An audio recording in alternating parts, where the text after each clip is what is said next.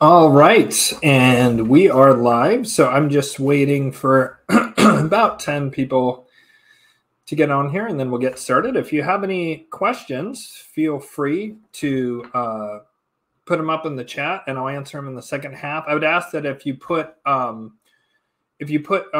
questions up, that you also make sure that you put them in all caps, only questions in all caps. And then if you just want to have any other sort of conversation back and forth, that way I don't have to read it. So questions in all caps, all conversation, normal, upper and lower case. So I'll put the questions in the second half. So hi everyone, if you want a shout out, go ahead and put your name up there in the chat, or just say hey and I will say hey to you. Questions and answers in the second half after break. Sorry, just putting that up because I realize I need to have the questions in all caps thing. So let's see. Yeah, so that should be fine. All right, hi everyone. And so I'll just give a quick shout out to Daniel Zach Smith. Thank you for the super sticker, buddy. I appreciate it. Kind of you. Just going to wait here a couple more seconds. I hope everyone's doing well this Saturday evening. Although I guess if you're like in Oceania someplace, it would be Saturday, sort of like late afternoon, early evening. Oh, hey, that's fun. Friend of mine. I'm friends with Sheila on Facebook. Beautiful, brilliant soul. Just a very, very savvy and smart woman. And she's always incredibly grounded and very even-handed and everything. Like she's really good at not getting reactionary about anything, and kind of like calling it like it is on all sides. And sometimes she's even gently reined me in on a few things, and she was always right when she did. So yeah, Sheila's a brilliant lady. So shout out to Sheila. I'm just gonna keep this up. If you want a shout out, I'm still kind of in the shout out phase. Oh, actually, we got 15 people now. We'll go ahead and get started then. So yeah, I'm just going to go over a few different things in here. One of the things I want to talk about is how we kind of have to recognize we're in a multidimensional reality. I talk about this a lot on my channel, that things aren't just one thing or another thing. They're not just white and black and white like everybody wants. You know, everybody wants Darth Vader and the Stormtroopers, just really obvious evil with like an orchestra that plays them in, you know, to make them extra evil and scary appearing. Dun dun dun dun dun dun dun dun dun dun dun. Hopefully I don't get hit with a copyright strike for doing that, especially since Disney owns that now. Maybe if I say that song's gay, they'll let me they'll let it slide. Anyway, it doesn't matter. So yeah, people always think that bad guys are just going to announce themselves as bad guys, and yet no bad guys in history have pretty much, as far as I know, ever announced themselves as bad guys, and very few of them seem to be in touch with the fact that they are bad guys. Quite a lot of them, they feel either they have a divine right to rule, that's very common, or that they know better than everyone else, and that if they were in charge, then they'd be able to fix everything. And then it becomes, they get, ends justifies the means. And so because of this, it's important to keep in mind that when we talk about this, I'll find it real quick here, this Luciferian versus Malachian Most High model on this channel. And for anybody new to the channel who doesn't know what I'm talking about, it's a really, really, really important concept on this channel, something that sort of is a combination of coming from my own mind, but also the angels put it all together for me in a way that just really made the world make a lot of sense. And so if you're not familiar with this concept, which I'm going to throw up on the screen, here's a real quick visual aid of this. But I really recommend that actually you just stop watching this live stream and go and watch Shadow Wars episode 1, and it'll tell you all about this and really explain what this means. And so if you're not familiar with this chart and you're not familiar with this concept of Most High consciousness and also a deity known as the Most High, Luciferian consciousness and also a deity known as Lucifer, and Malachian consciousness and also a deity that has many, many names, one of which is Moloch. And I like that one simply because it's in the Bible and it's the enemy of King David and the Jewish people. It's the Canaanite or Phoenician god Haman Baal, also known as Moloch by the Jews. And so I like to use that simply because it has quite a bit of resonance in Western culture, and most of my audience, if not almost all of my audience, comes from a Western frame of view. I mean, I now have a handful of Indian people who follow me because of Bibhu Dev Mezra's great work and me having him on this channel a few times. And so, like, I have some amount of folks that are outside of Western culture, but it's not super common. And so for people who are born into, you know, I don't really like the term in a lot of ways, but so-called Judeo-Christian culture or Greco-Roman Christian culture, Moloch has a great resonance to it. And it's much more precise than Satan, which simply means the adversary. And so when you get into this idea that things are one way or the other, weirdly enough, and I'm actually going to just put it back up, weirdly enough, that is actually a function of the common consciousness of this time here in Kali Yuga, which is this Iron Age consciousness, this Molochian consciousness. And you can see down here dead materialism, but also right there in the center of it, and very important to it, is chaotic duality. And also a tendency to want to form up with like-minded individuals in a hive mind and create a hive mind mentality. And you see this both on a certain section of the right with certain bigoted Christians that they might be right about a lot of things, but they very much have a hive mind and they very much all think the same thing and almost like they're getting orders from central command. And of course, you definitely see this on the left with the NPC blue hair folks who are all like, NBC downloaded my latest firmware. Let me repeat the talking points. Anderson Cooper said, right? So there's also that's that hive mind, but there's also this chaotic duality, which is the idea that things are one thing or another thing. And yet the mystics, the ancient mystics and the esoteric literature and the esoteric traditions, the metaphysical and occult traditions, which were intentionally kept hidden from the people since the time of Babylon, you know, this was lowered, this kingship and this knowledge was lowered from probably higher vibrating, higher dimensional beings down to us. And we were given this knowledge. And then as we moved into Kali Yuga, the kings and the priests kept it all to themselves. The magicians kept it all to themselves and tried to hide it from the regular people. And they tried to push these ideas of dead materialism and chaotic duality, that some things that are one thing or another thing. Whereas to them, and in the occult esoteric tradition, things are often many things all at once. Symbols. And their language is very much the language of symbolism. Symbols mean many things all at once. And they have different levels of meaning based on different levels of consciousness and different levels of understanding and initiation. Something that might mean something to the entered apprentice in Freemasonry means something radically different to someone in the 20th degree in Scottish Rite Freemasonry versus when you get to the 31st, 32nd degree, or the 33rd degree, right? The unwritten 33rd degree. Like, things go through layers of revealing new dimensions to that same exact symbol. And so the rulers of this world understand the multidimensional nature of reality. Perhaps the Molochians sometimes don't understand this if they're at the extreme lower ebb. They're just not intelligent enough. But the more intelligent Molochians who overlap with the lower vibrating Luciferians, right? And that's really where the shadow war that I talk about in this channel is taking place. It's taking place in that lower ebb of Luciferianism and that upper tier of Molochianism, right? That's where really the fight is happening between these two groups. And it would make sense that the most ruthless element of the Luciferians will be the ones who take out the Molochians, because of course they would. And so why am I saying all this? Well, recently there's been some stuff that even I find disturbing.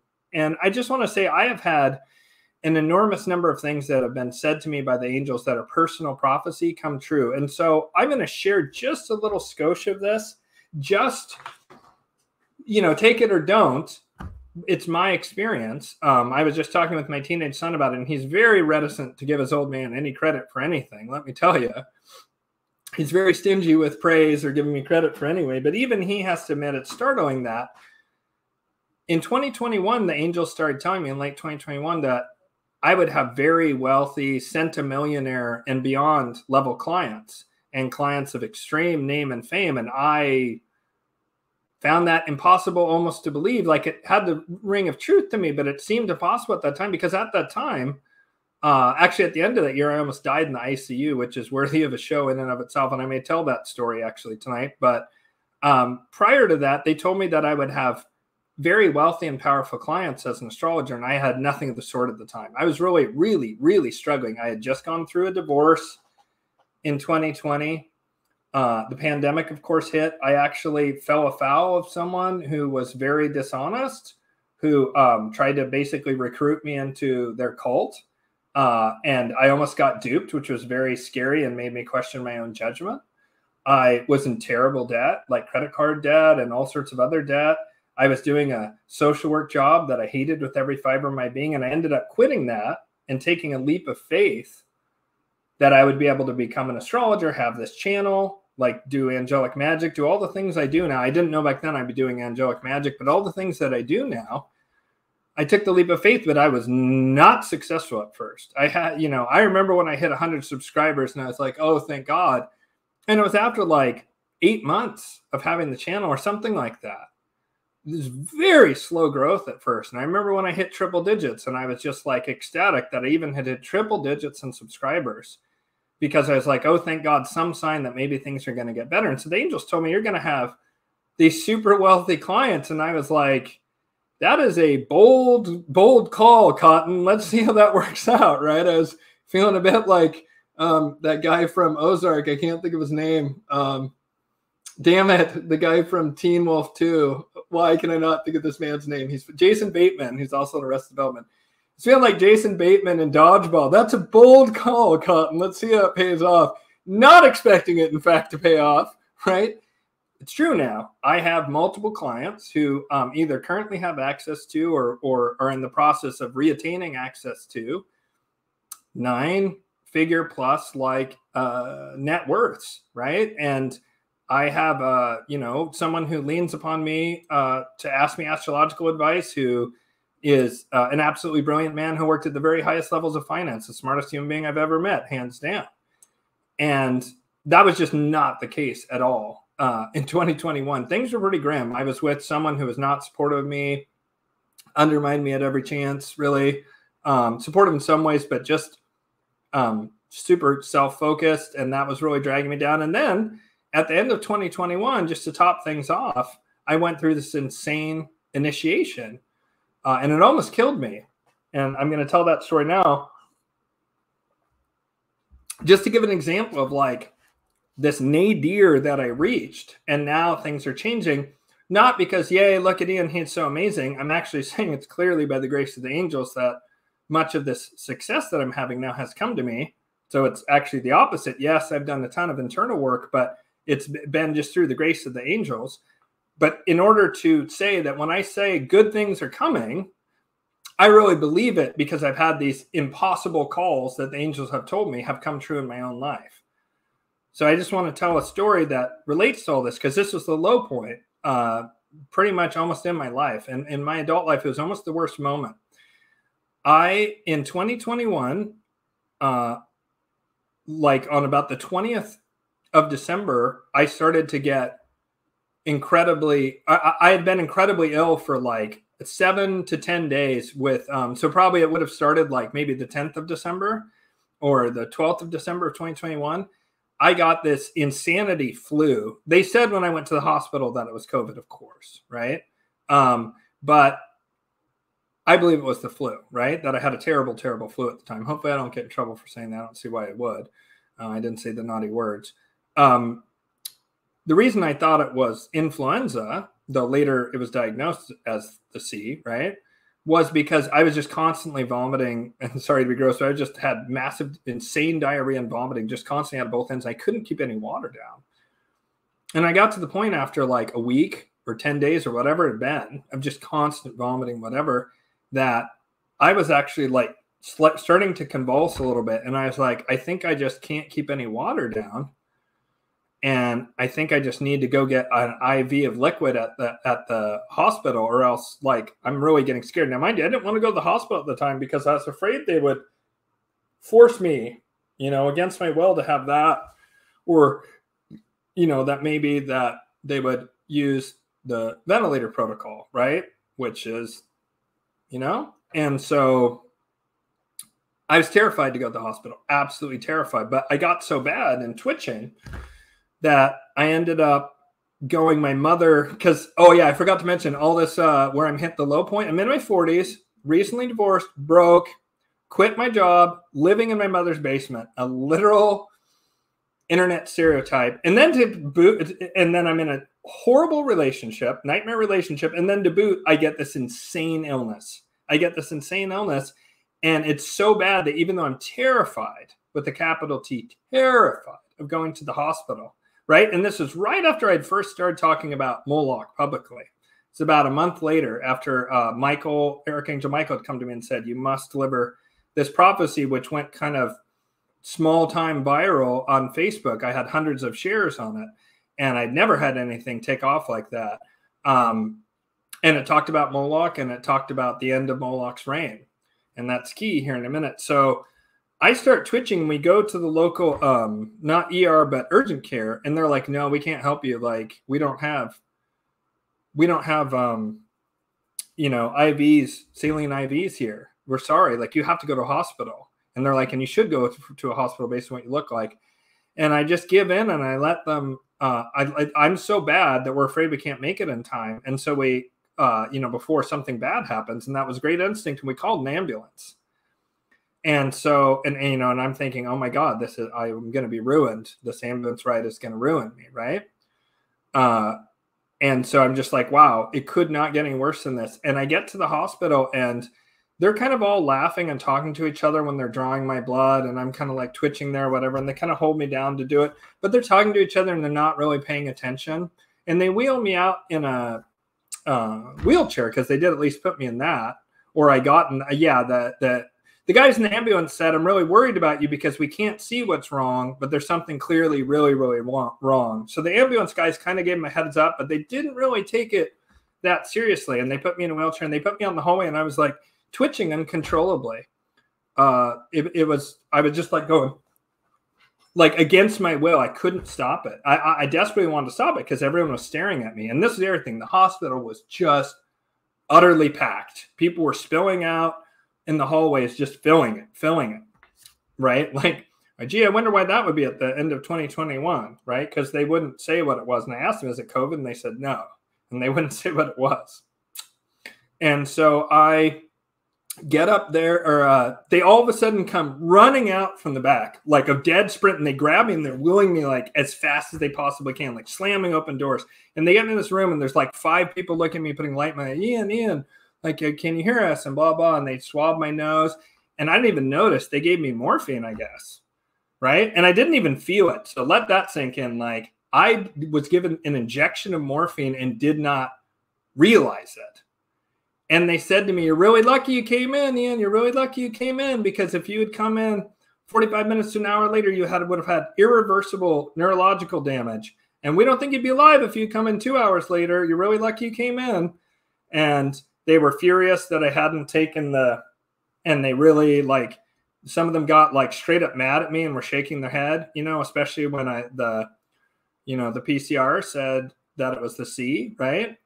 They definitely like dressed me down, which was just making my panic rise, right? My panic that they were going to forcibly or sneakily in the middle of the night do that. And so just to kick things off to like another level, I finally I get up in that room, and they get the IV in me, and that lets me like come into myself enough that I'm like, okay, angels, right? Because I'm talking to the angels by this point. I'm like, please, angels, speak to me. Nothing. The angels weren't there. And I felt super abandoned. Because I was so scared. I was like, I can't go to sleep. If I go to sleep, like they could get me, right? They could. And I'm also thinking, oh my God, like what if my lungs start filling with fluid, because they had me laying on my back and I was filled with tubes, so I couldn't get comfortable to sleep, all sorts of stuff in my arms and whatnot, and nothing. And my now ex doesn't call me at all during this entire thing until my mom forced her to, which that's what broke the glamour magic, to where I sort of understand that this person was just too damaged to do anything but look out for herself, right? Like diagnosable narcissist. And I don't feel that way about, I have tons of exes that aren't the way. I'm not someone who lobs that at people randomly. My father was on that spectrum, because I do believe it is a spectrum of narcissism. And so I've always somewhat been attracted to that archetype, but I've had plenty of partners who didn't display that, but she certainly did. So it was like nadir relationship, had gotten out of it, had gone through divorce, total like whatever. Now I'm dying. Now the angels aren't even there. It was literally like my darkest hour. And the next day, it's the 21st. It's the equinox. It's the darkest day of the year.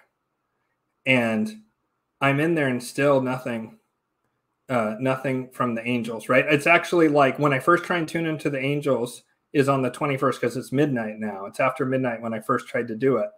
I realized this later that this not hearing the angels for 3 days started on the 21st, which I didn't put that together at first, but it wasn't until I realized I'd gone into the hospital on the night of the 20th that I realized it was the equinox, or winter solstice rather. It was the darkest day of the year. And yeah, there's no angels. And then the next day I have this nurse come in and she's just utterly cold.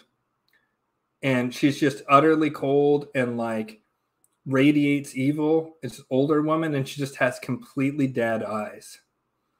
And she says, "Oh, I heard you didn't take that's not good. And look how sick you are now. You know, a lot of people come in, they look like you, and we put the ventilator in them. And then most of those people, they don't leave under their own power. People have to carry them out. That could happen to you, you know." And she says it in the most bone-chilling, evil voice. I'd only met one other human that chilled me to the bone the way this woman did. And that is, and it could even be that I was seeing a spirit, and I was seeing a dark spirit in the form of this nurse. I'm super open to that possibility because she came in, she didn't check any of my vitals. It was just super weird, ultra creepy, just super weird. It didn't make nothing about it made any sense. She didn't check my vitals, she didn't check my paperwork. She just came in and gave me this bone-chilling lecture. And then I was like, well, I guess if that happens, but I'm ready to face that. And I just, something in me like rose up in steely resolve in response to this woman. And this woman was definitely Molochian consciousness. And the spirit of Moloch was 100% moving through her, because then later that night, angels still aren't coming. And on the winter solstice of 2021, on the 21st, 12/21/21, interesting, right? The spirit of Moloch comes to me and it says, "I have put you here. I could have killed you at any time." Turns out that that was a lie, but I could have killed you at any time. And you spoke out against me. Nothing can resist my will and nothing can resist my plan. You will fail. The Great Reset will go through. Nothing can stop what I am doing. Certainly not you. And I could kill you at a whim. Speak never again of me, and like basically just threaten me not to talk about Moloch anymore. And it was absolutely terrifying that the angels aren't with me. The spirit of Moloch has come to me. This woman came to me, like did that. And I just somehow felt this steely resolve of like, no, then kill me then. I won't frickin' buckle under this. And 2 days later, or no, 3 days later, I get out on the 24th. And as I do, the angels come to me. And then the next day, the glamour magic broke around my ex because of something that will remain private, but something just way over the top and insane. And I got out of it. And then my life started this like super upward movement. So I had to go through this shamanic initiation, and the angels came to me on, actually, I think it was Christmas when they finally came to me, and they said, we couldn't, no, it was on the 24th. It was right before I was released. And they said, we couldn't interfere. And Moloch had a karmic right to take you up to the doorway of death. And we also knew this would function as an initiation, and you stood strong. You stood up against this. And now because of that, great things will come to you. And from that point forward, I started doing, it was after that I did the first choir, or the first sphere of angels, to the top 3 choirs, which is the Ophanum, the Cherubim, and the Seraphim. It was right before this that I had this like shamanic Door's death initiation where Moloch's servant and Moloch, him or herself itself, came to me to threaten me.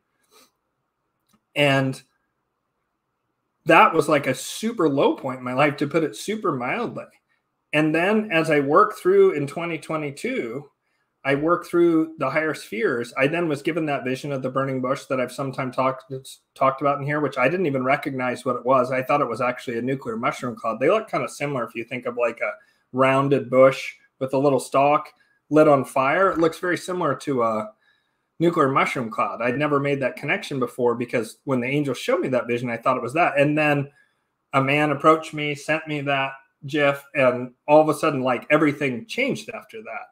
And like got on the Sam Tripoli show, which probably a lot of you found me on there, got on all sorts of other shows, started to all of a sudden have these super high-end clients that I have now, started to have all sorts of angelic magic students that now are like out there, I think have gone through transformational experiences, I hope, and that they're going to take their own flavor out there and help to change the world.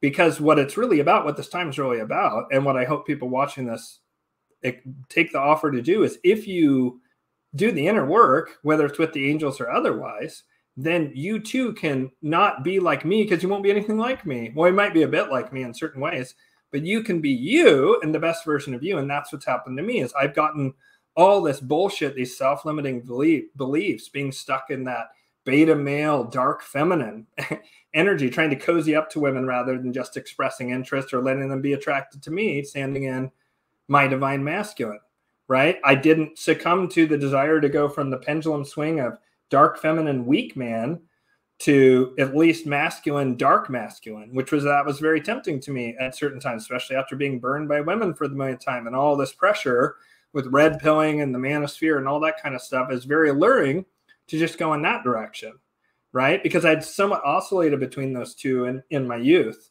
and trying to step into that. And so everyone has that ability to step into and have those changes. But more relevant to what I want to talk about is that the angels have said very specific things to me at this point that are like exactly what they say, like in very short order. Like one time they came to me and said, in the next couple of days, you're going to meet someone of like super high level power, and you're going to be able to help them and help change them. And by helping to change them, it's going to have this huge ripple effect.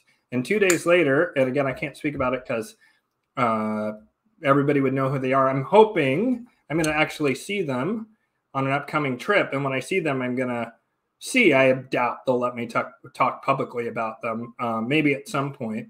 But they're a family name that literally probably everybody watching this would know just their last name, almost without question. And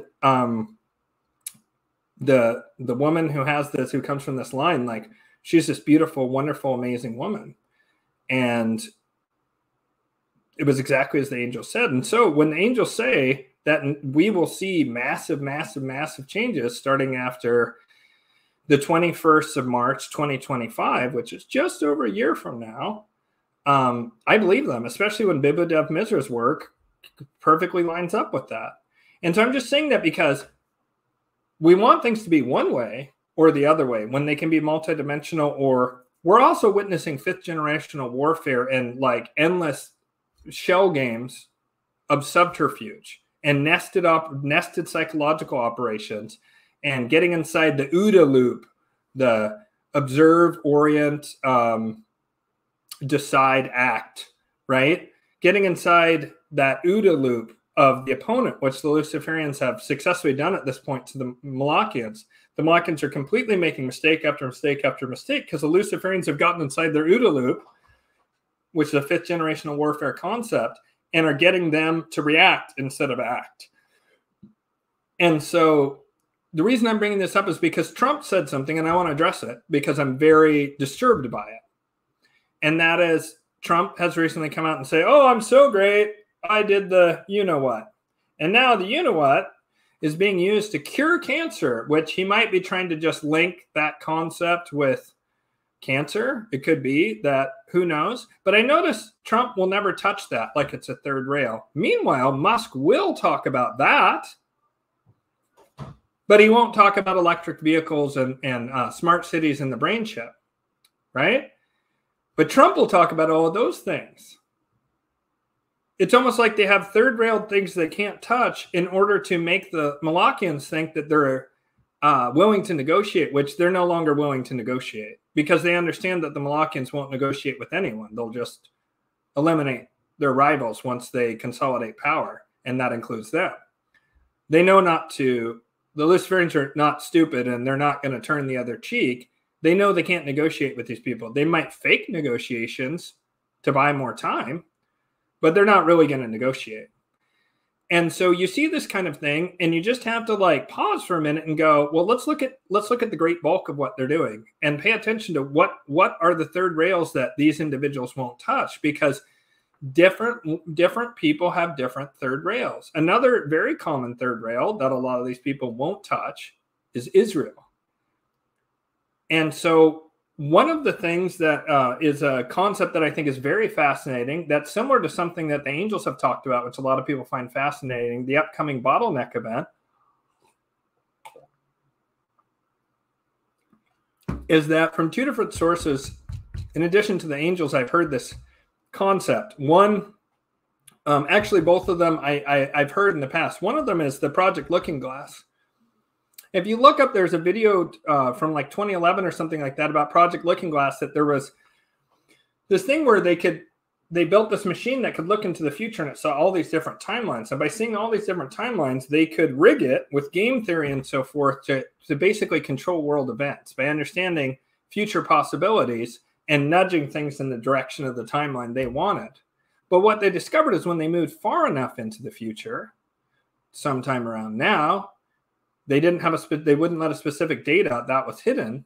But this man had learned that as they moved to a certain date, there became this thing where there was like a singularity to where no matter what they did, no matter what they tried, something happened.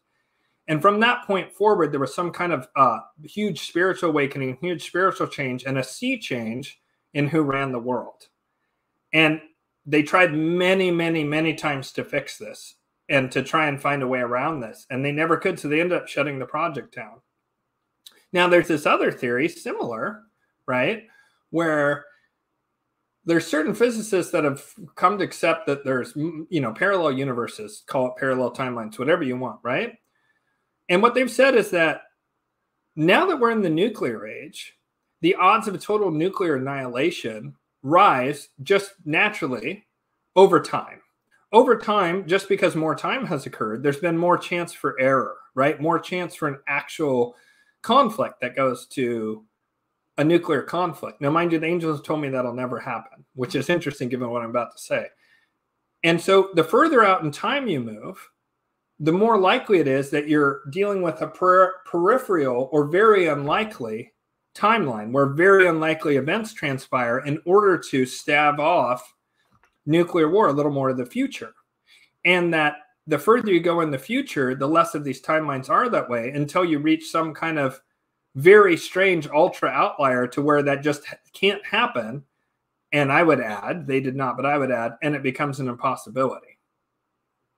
And that's why things are getting weirder and weirder and weirder as we move through time. Yes, there's fifth generational warfare, and that has a huge amount to do with it. There's so much weirdness happening because the entire planet's under psychological warfare protocols and attacks.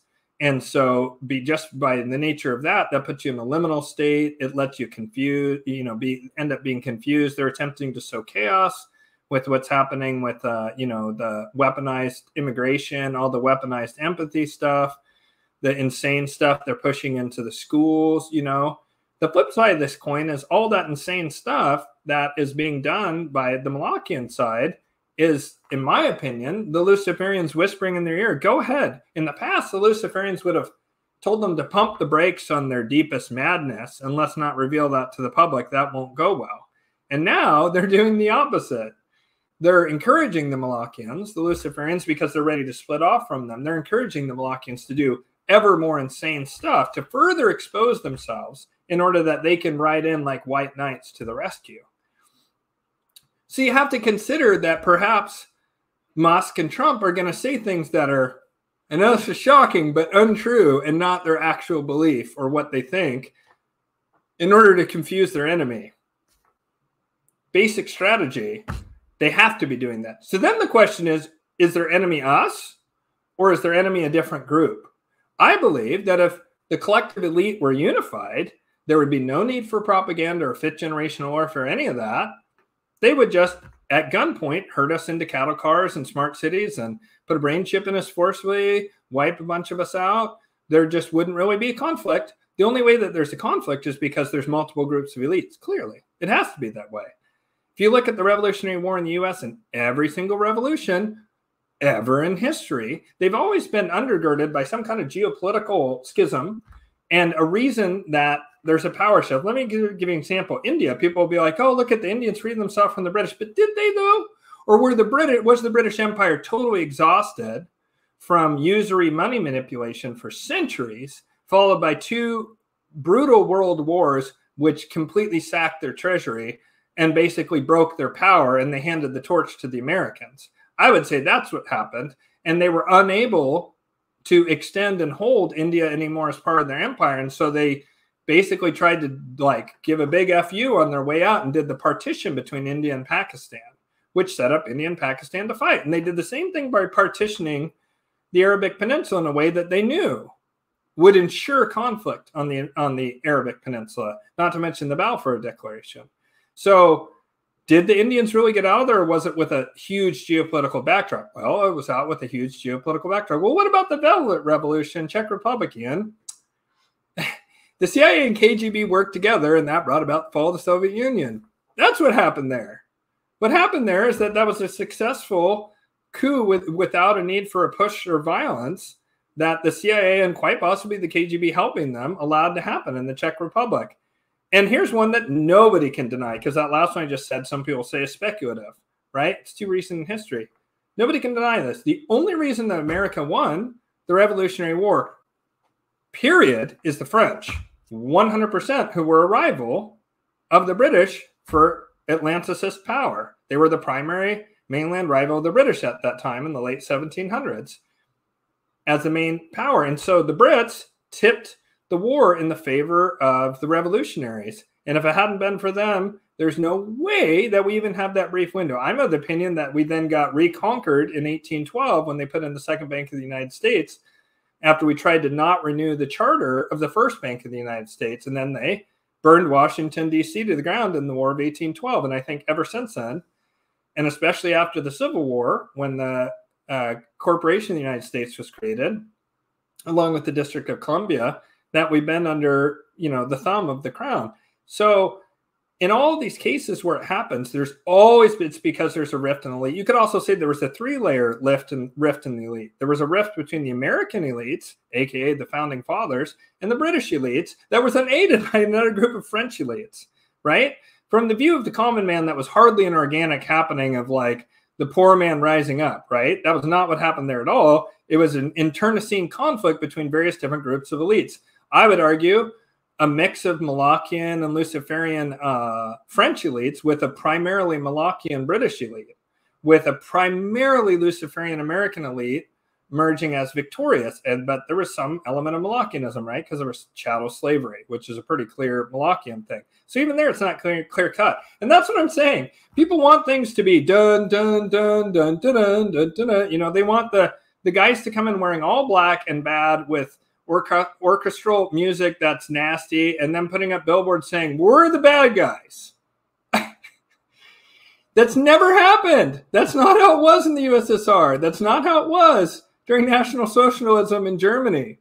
That's not how it was under Genghis Khan. That's not how it was under the Roman Empire. Sure, some people thought that when they were under the imperial boot of those different groups, but that certainly wasn't something that they led with in their PR campaign, right? And yet people super naively think that that's how it would work. And I'm just guys, you do realize those are movies, right? And it's then they miss the parts of movies that are realistic. For example, elite people conspiring to do nonsense, right? But they focus on that they think the bad guys will be super obvious when they don't realize they're making the bad guys so obvious because they recognize that half of people, like George Carlin, I think it was, said, half of people, half of people, something like half of people are just have 100 IQ, which is really pretty dumb. And half the people are much dumber than that. And I'm just yep, pretty much on the money. And so you have to make movies and TV stuff for the people who might not pick up on subtleties, right? So you need to have the music playing and wearing black uniforms. But now imagine that you're a bad person and you want to take over a country. Would you really lead with that? Like, would that be your opener? By the way, I just want to let everyone know I'm pure evil and I plan to do evil. My platform is evil with unconscionable crimes against humanity. What do you guys think? Right? Like, no one will ever lead with that because it wouldn't work. Right? So just be aware that like things don't work in such a clean and clear-cut way. And like the more you learn about history, the more convoluted everything becomes. And the less, you know, historically, right? The history, all the history we have is from the Kali Yuga. And guess what? The bad guys win. It's the opposite of what Norm Macdonald said. Norm Macdonald said, you know, it's an amazing thing about all these coups d'etats and wars. According to history, the good guys always win. They have 100% record. They have 100% win rate.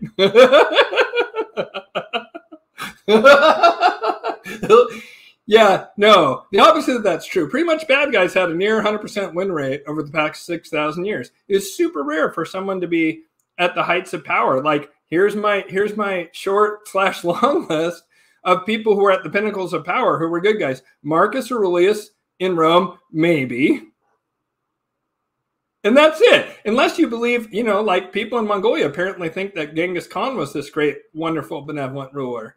Or some people argued the Scythians, when they'd go in and conquer people, would civilize them and make them better or whatever, right? Like, you hear arguments like that, but you're like, gosh, there was a lot of foreplay that involved mass killing right before that civilizing, you know, white man's burden, like pith helmet, British gentleman came in. Oh, wait, I have a prop for this. Give me a second. British gentleman came in and said, by Jove, jolly well civilize these savages. Right? And that's the good guys. You know what I mean? And then most of history is like nobody's trying to sell you on that this historical figure was a good guy, right? Because like who's gonna, like, how can you sell that, right? So yeah, I just want people to keep that in mind.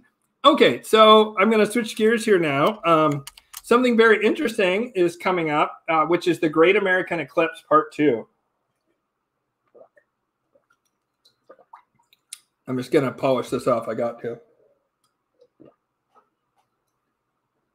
That is the poor man's speedball. It's some weed flakes and coffee. The legal poor man's speedball. Ian will discuss the upcoming eclipse and the fact that the U.S. is going into a Chiron return. Yeah. So we're in the midst of a Pluto return since last year. I actually have a video up on the channel, and you should check that out if you want kind of like more depth in it. But basically, Pluto has returned to exactly where it was at the beginning of the American Revolution. And it takes Pluto about 247 years to go around the sun. Pretty insane and pretty intense. And it's always easy for me to do math for the US because I just take how old I am and then I add 200 years to it because I was born during the bicentennial. So my chart, being born almost exactly 3 months before the bicentennial for the United States, my chart is has certain like extreme similarities to the US chart. And so among those is Chiron is every 50 years it goes through all the signs. And Chiron is the wounded centaur. And it shows in our chart, it's one of those it's one of those asteroids that I find to be extremely powerful, extremely accurate. And like, it's, you know, it's difficult to discern, like, how is it that something as minor as an asteroid seems to impact the Earth? It could be that these planets and significant bodies somehow act as some kind of lensing effect of energy coming from the galactic center. And then it makes its way to Earth. I can't exactly tell you what the physics mechanics are behind astrology. I just know it works, and that it's kind of shocking sometimes how these seemingly minor influences, like certain select asteroids, not all of them, are incredibly powerful. And I would say number one with the bullet of the asteroids in terms of its impact and my utter certainty of its impact is Chiron, the wounded healer. And the story of Chiron is that he gets wounded, I think, by the gods because he did something naughty. Right? That's always Greek stories, like someone pissed off the gods and the gods dropped the hammer, right? That's like all Greek myths start with that. Or Zeus got really horny one day, and right? That's like those two causes, like human hubris and the freaking gods and Zeus needing to get some human tail were like always the cause for all the Greek myths, right? So some guy, the centaur pisses off the gods, I think, and he's given this wound, right, that like just won't heal, or he somehow receives this wound. I forget that part of the story, but he then goes on this hero's journey quest, going and running down all the different healing modalities on Earth in order to heal this wound that he has that just keeps weeping, and no matter what he does, it like won't close up, and it's just like really pains him, and it's really difficult. And throughout the story, he learns more and more to live with the burden of this wound, and he amasses all these healing skills. And so it shows our potency of like Chiron became the most renowned healer of all time because of this journey, because he picked up all these cures looking for one for himself but unable to find it. So it's the wounded healer, and it shows how there's certain wounds we have that will never fully heal. That's one of the things I've had to come to accept about my complex PTSD, is that it will never fully heal. It's just, getting more and more healed over the time.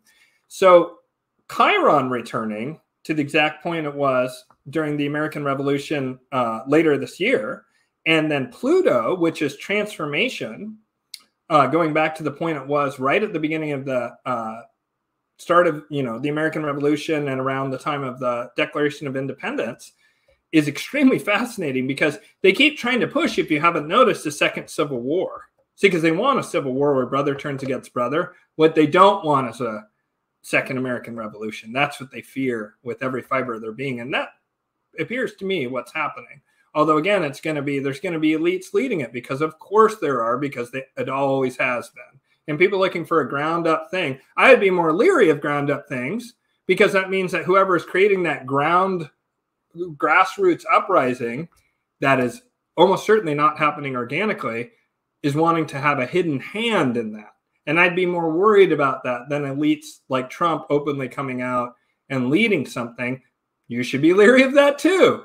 But you should be really leery of something that looks like it's grassroots, because almost certainly intelligence is behind it, which could be foreign intelligence that really does not have your best interests at heart. For example, the CCP, lots of evidence of that recently. So we have this return of Pluto to death, transformation, rebirth, alchemy, also sex, not super relevant in this case. And then also Chiron going to its return. And guess what? They all line up with this eclipse, the solar eclipse that's happening on April 8th of this year. Last time we had a Great American Solar Eclipse was in the first 7 months of Trump's presidency, during Trump's ascent to power. And after that, he did most of his really baller stuff by that point, as all presidents do. That's why they have that first 100 days, is they just got to jam in as much as they can. Trump did a lot of stuff before that, and he did some of his big stuff after that, but quite a lot of it he had done before that eclipse. Well, we're having an eclipse again, this time in Aries, which is, quick to anger, leaping. It's ruled by Mars, right? I'm in Aries. It's sex, but again, not relevant here. It's very often violence or anger. And that's where Chiron is in the United States. And our country was founded, as so many are, out of an act of violence. So it makes sense that that's kind of the original wound. And that wound is actually a wound around tyranny and a seething hatred of tyranny, right? And a desire to push back against that, because opposite it is Libra, justice. And Mars is and Aries is like, you know what? We're tired of waiting for justice. We're taking justice into our own hands. Frontier justice. Get a rope. Get a bunch of ropes. Get enough ropes for, well, a lot of folks, right? I better be careful, get hit here for saying naughty stuff. So that seems very likely that we're going to see tumultuous events after that. And between the 25th of March and the 8th of April, right? The 25th of March is the lunar eclipse in Libra, justice and themes of justice. And then there's the total solar eclipse over a big chunk of the U.S., making an X across the U.S.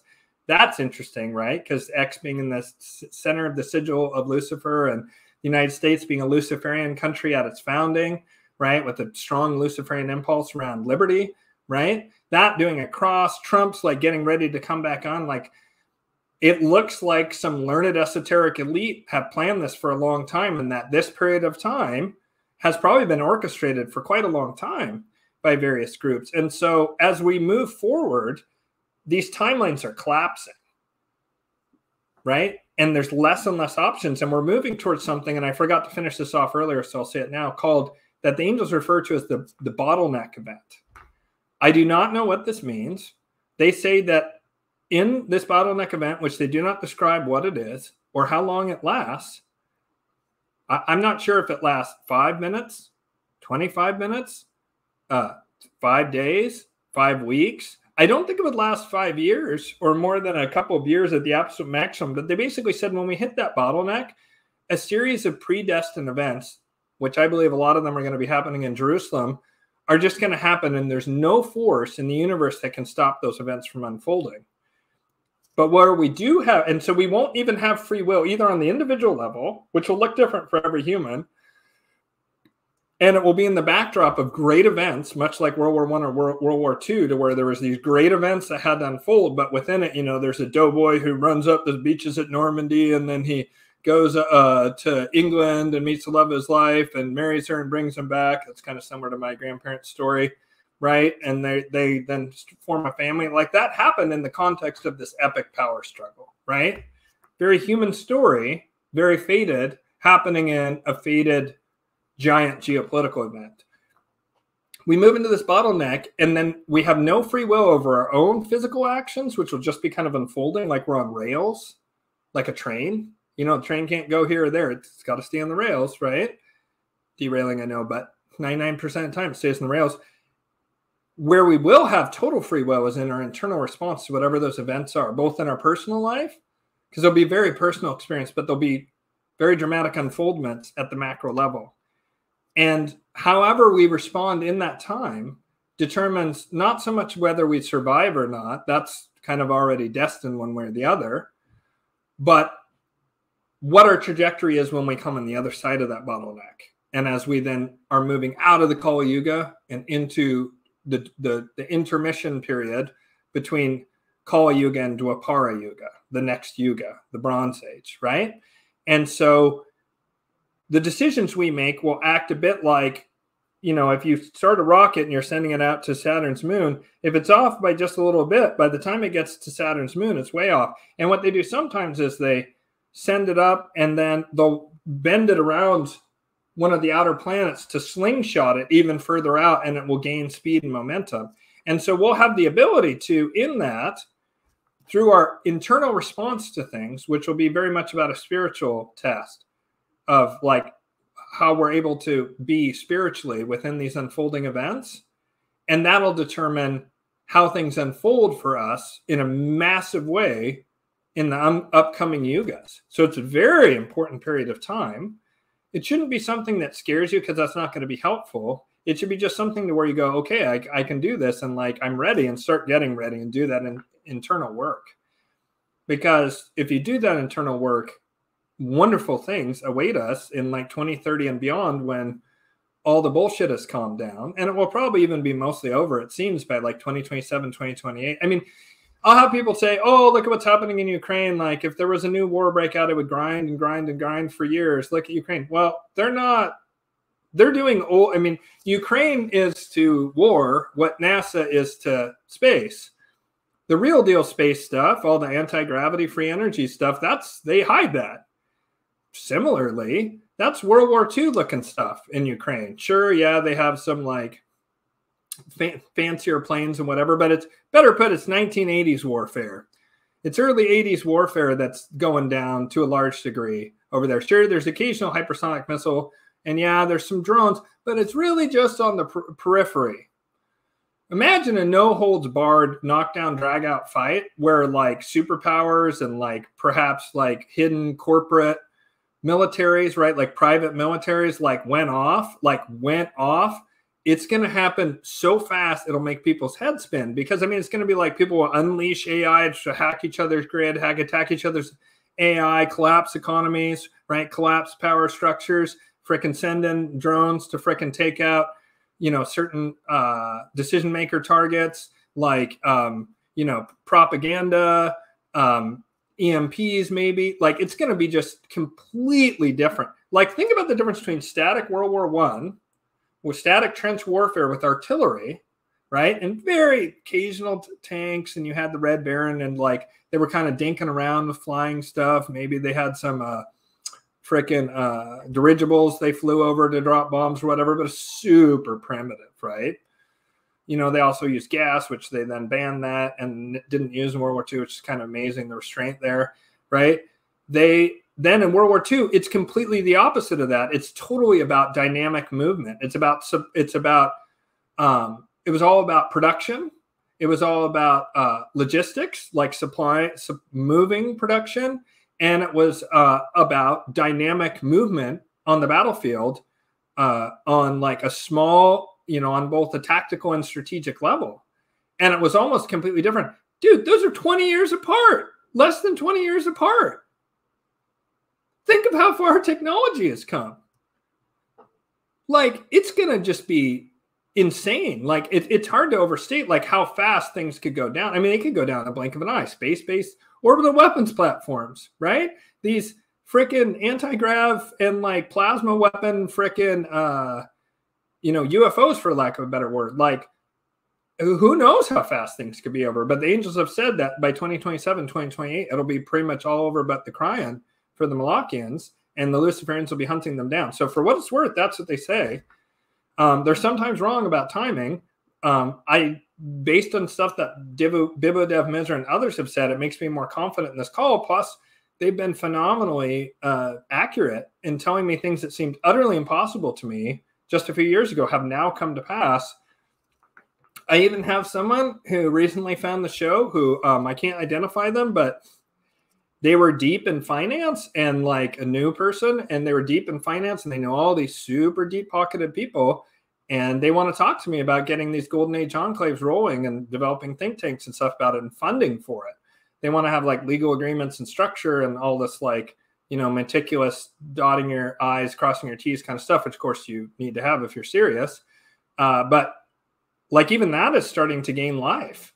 And so I really think there's a lot of reason to be hopeful. And what I want you to hear is this next period of time is about two things: survival and doing your internal work.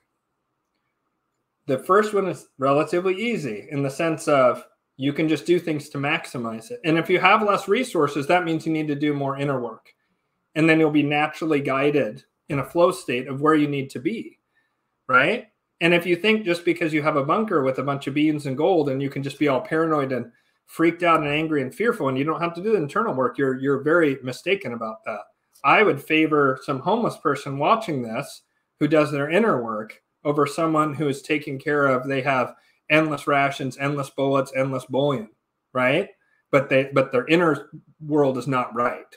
So you should do both, if at all possible. But if you don't have the means to do the former, you should definitely do the latter. And if you have the means to do the former, do that, and then do the latter. And then if enough people are doing the preparation, when other good people come to them, perhaps they'll have enough extra to be able to share and help these other people, and we can help each other get through. Because the Golden Age Enclaves can't really be building those in the middle of if there's some kind of war going on, right? Need to let the dust settle and then build those things. So that means the next couple of years are about getting through this insane next few years that we're in the eye of the hurricane. I have no idea where that ends. It could easily be after this eclipse, shortly thereafter. I'm actually going to be traveling during the middle of the eclipse briefly, and that's a little bit of a, you know, like wipe my brow. Not really super advisable generally to do that, but there's certain destined, fated things that I must do during that exact time period that I know are super important.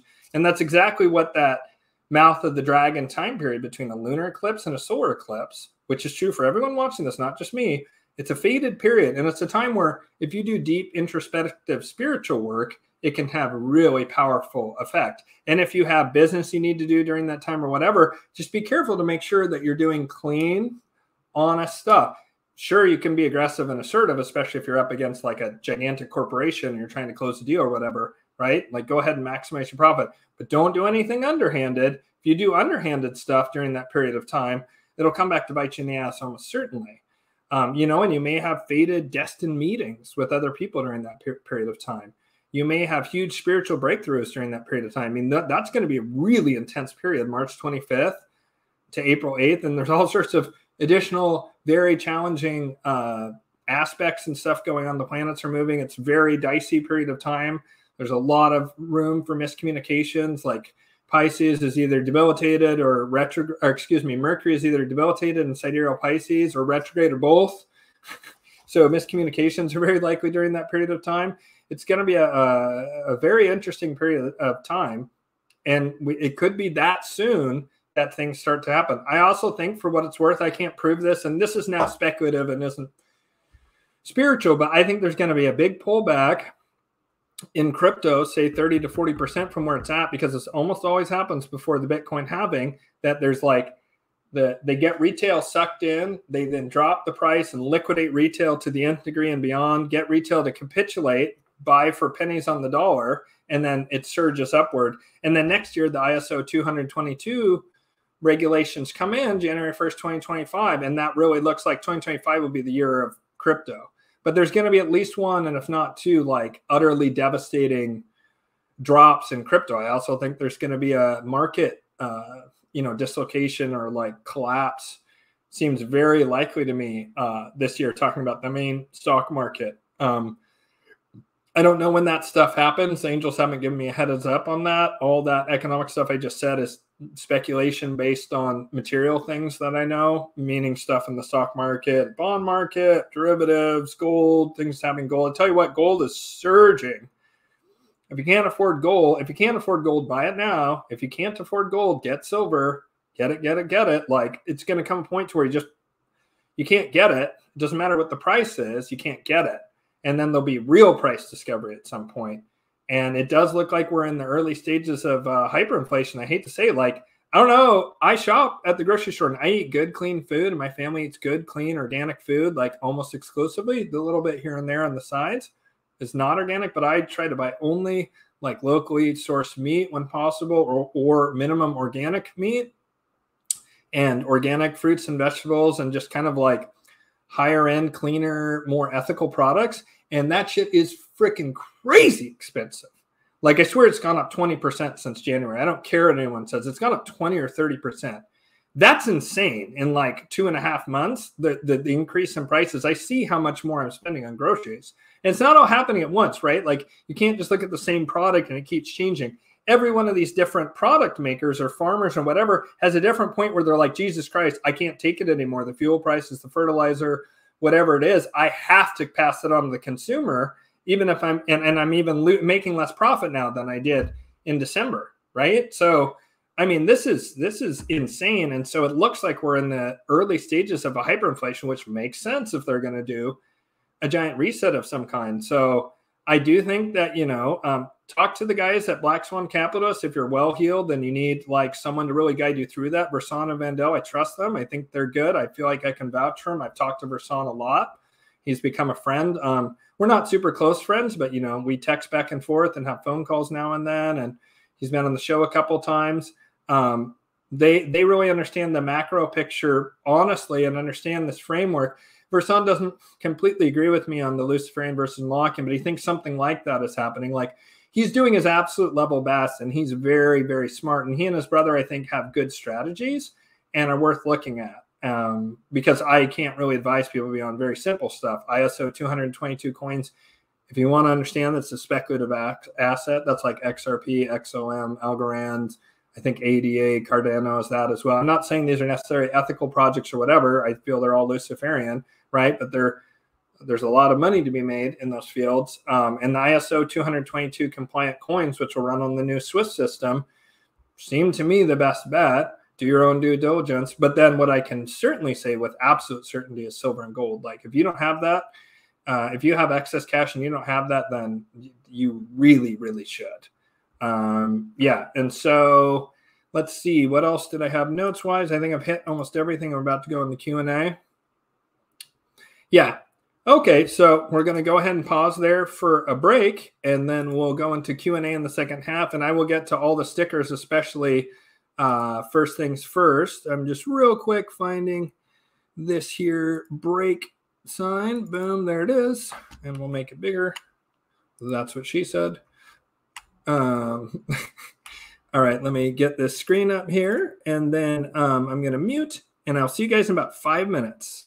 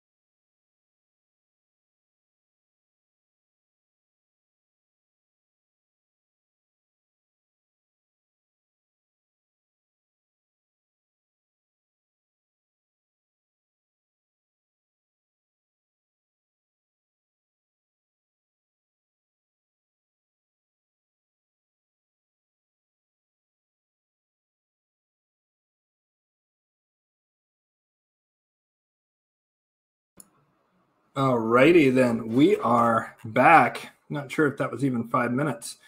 All right, we're going to go into the Q&A section here. So first off, I just want to say, what's up, Daniel Smith? Thank you for the super sticker. And then Sheila came in and she said, thanks, you're amazing yourself. Thank you so much. Okay. Someone said, any predictions for the April 8th eclipse? You know, I don't think anything will, I mean, it could be, it is in that window of time where often there's, the dark ones do bad stuff, right? The dark ones often do bad stuff between like March 21st and like the end of April. Basically, they want to start the new astrological year, which starts actually on March 21st. That's why the spring equinox of 2025 is really the start of the new era, is because it's the beginning of that astrological cycle from the tropical perspective in tropical areas. It's also interesting that Bibudev Mizra arrives at that date, despite that the 21st of March is not as important in the Vedic sidereal system as it is in the Western tropical system. I just considered that. That makes it even stronger that the angels coming up with that number is extra fascinating. So I think I already hit that, and then we'll just say hi to a few people. Oswald Spangler, hey, thanks for the message on Facebook. I'm pretty much not on Facebook anymore, so like I'm just gonna delete that trash. Like I'm just utterly sick of it. Like I said on Facebook, you know, like there's a lot of bashing of, if you think going along with and bashing men and white men is like helping us, you know, like you're just going along with the media, and like, don't you think it's odd that the media has suddenly turned on men and white men so harshly in the past few years? Like, you don't find that odd? You know, the major corporations and stuff are pushing all this anti-white, anti-men stuff. And then all these people are like, oh, why aren't you condemning women? It's like, or I mean, condemning all the bad stuff that happened to women. And I'm like, well, but I do condemn that. I condemn it often on my page. I condemn it often on my channel. I have a whole thing about divine masculine, divine feminine. And I said, men going their own way and all this stuff. And they're just, head and all this like upset and insanity. And I'm just like, oh, right, the angels told me to get off Facebook, and this is why I waste way too much of my time on this and dealing with adults, stupid nonsense. Facebook's just, and Twitter are just really designed to cause conflict. So let's see here. Hi, Jim Jobison the third. I see. Wow, yes, quite. Yeah, don't worry. The Monica will make many an appearance going forward. Look Within said, gutsy Ian. Probably meant to say something else. Go to, I don't know what that stands for. GTSY. Look Within, no idea what that says. And then someone said, greetings, Earthling, greetings, Earthlings. Delina said, hi, Ian in chat. Hey, how's it going? Yeah, catching alive. I'm just kind of going through this. Is this a dream? If you mean reality, reality is a dream in a certain sense. Row, row, row your boat gently down the stream. Merrily, merrily, merrily, merrily. Life is but a dream. That's actually profound, deep advice that I think comes from that thing that I often talk about this channel of the world is illusion, right? The world's kind of a dream. And whose dream is it? It's the dream of Brahman or the God mind. So the world is illusion. Brahman alone is real. But the world is Brahman, right? That dream is appearing within the mind of Brahman, and it has a purpose. So yeah, it is a dream. And that's a good thing. You can then just be really loving, and you can be really brave, and you can choose to be who you were meant to be.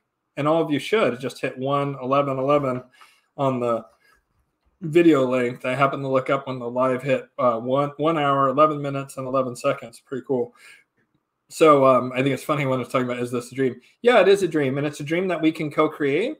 It's a dream where we're meant to do great, beautiful things. Everyone watching this is. Anyone watching this, if you've ever had that feeling that you're meant to do something great and you don't know what it is, I had that feeling my whole life, and now it's happening.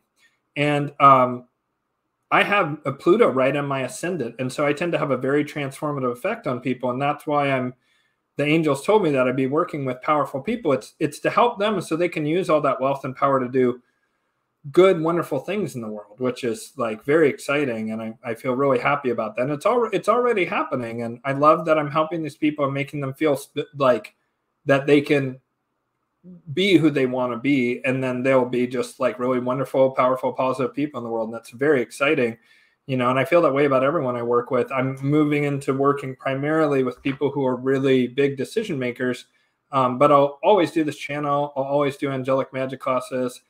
Not sure if I'll always do spiritual guidance. Pretty soon I'm not going to be doing astrology charts anymore, other than for VIP clients. It's just too taxing.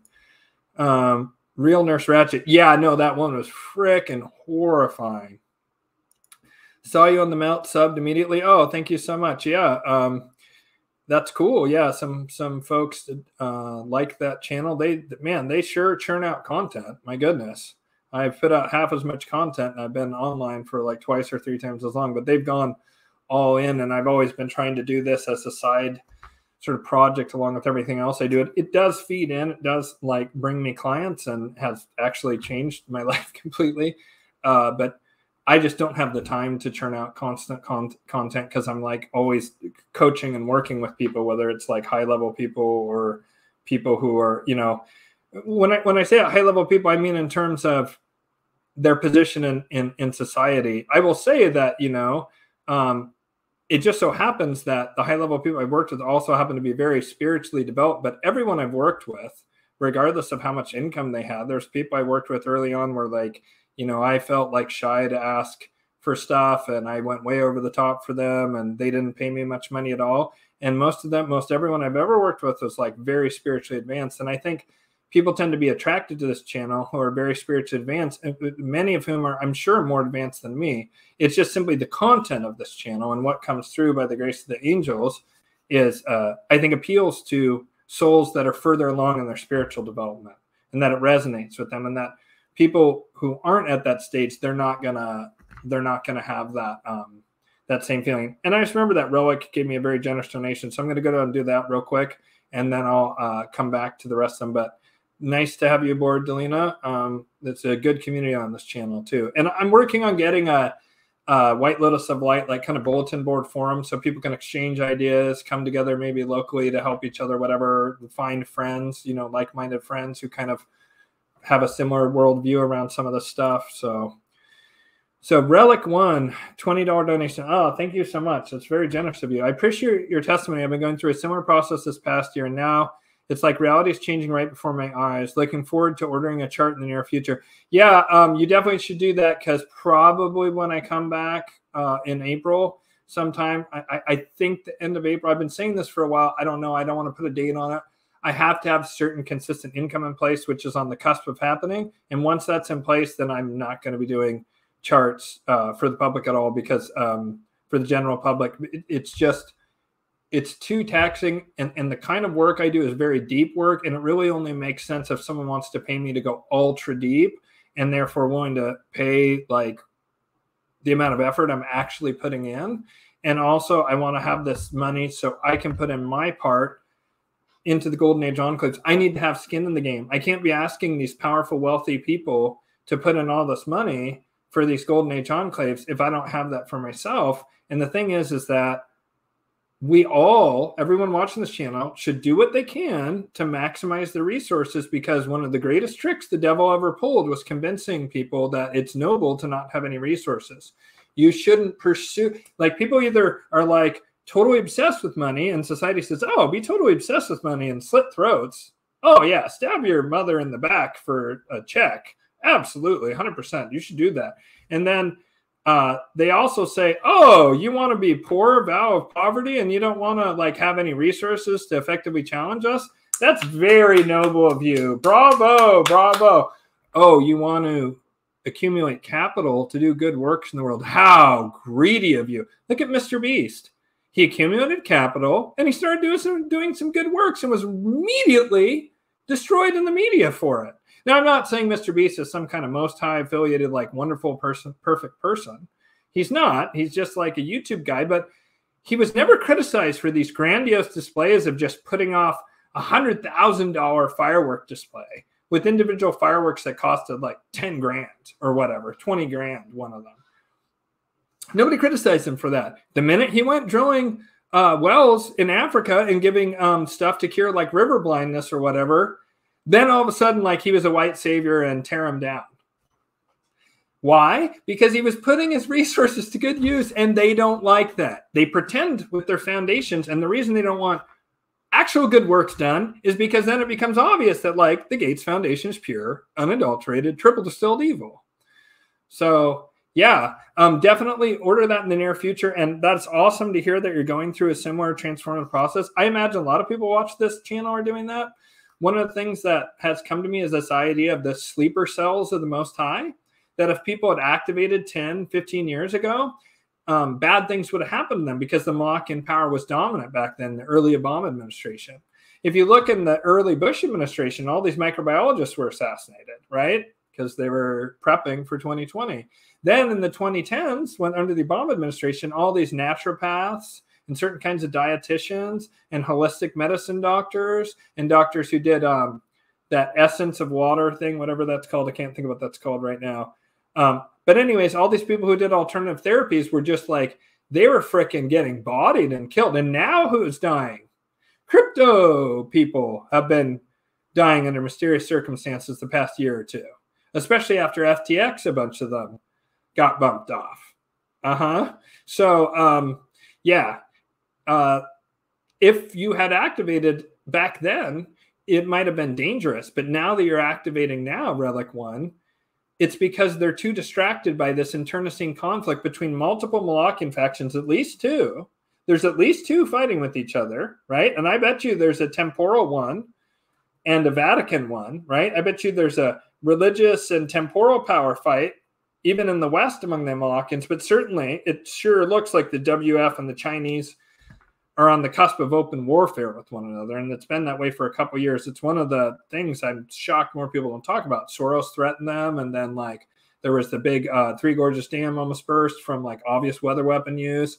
It sure looks like China's been retaliating recently in the West. Like there's all kinds of stuff going on. That's why I call it the shadow war. And so with that as a backdrop, we can finally activate.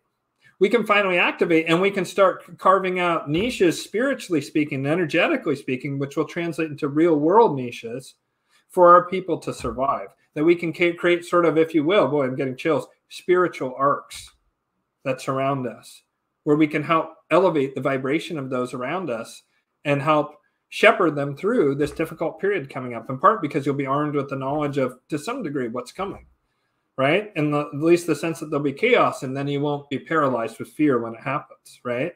So yeah, if you want to get a chart, you or anyone else, you better book ASAP, because at some point in the not too distant future, I'm going to turn it off. And I'm quite serious about that, because it's just way, way, way too tiring to do,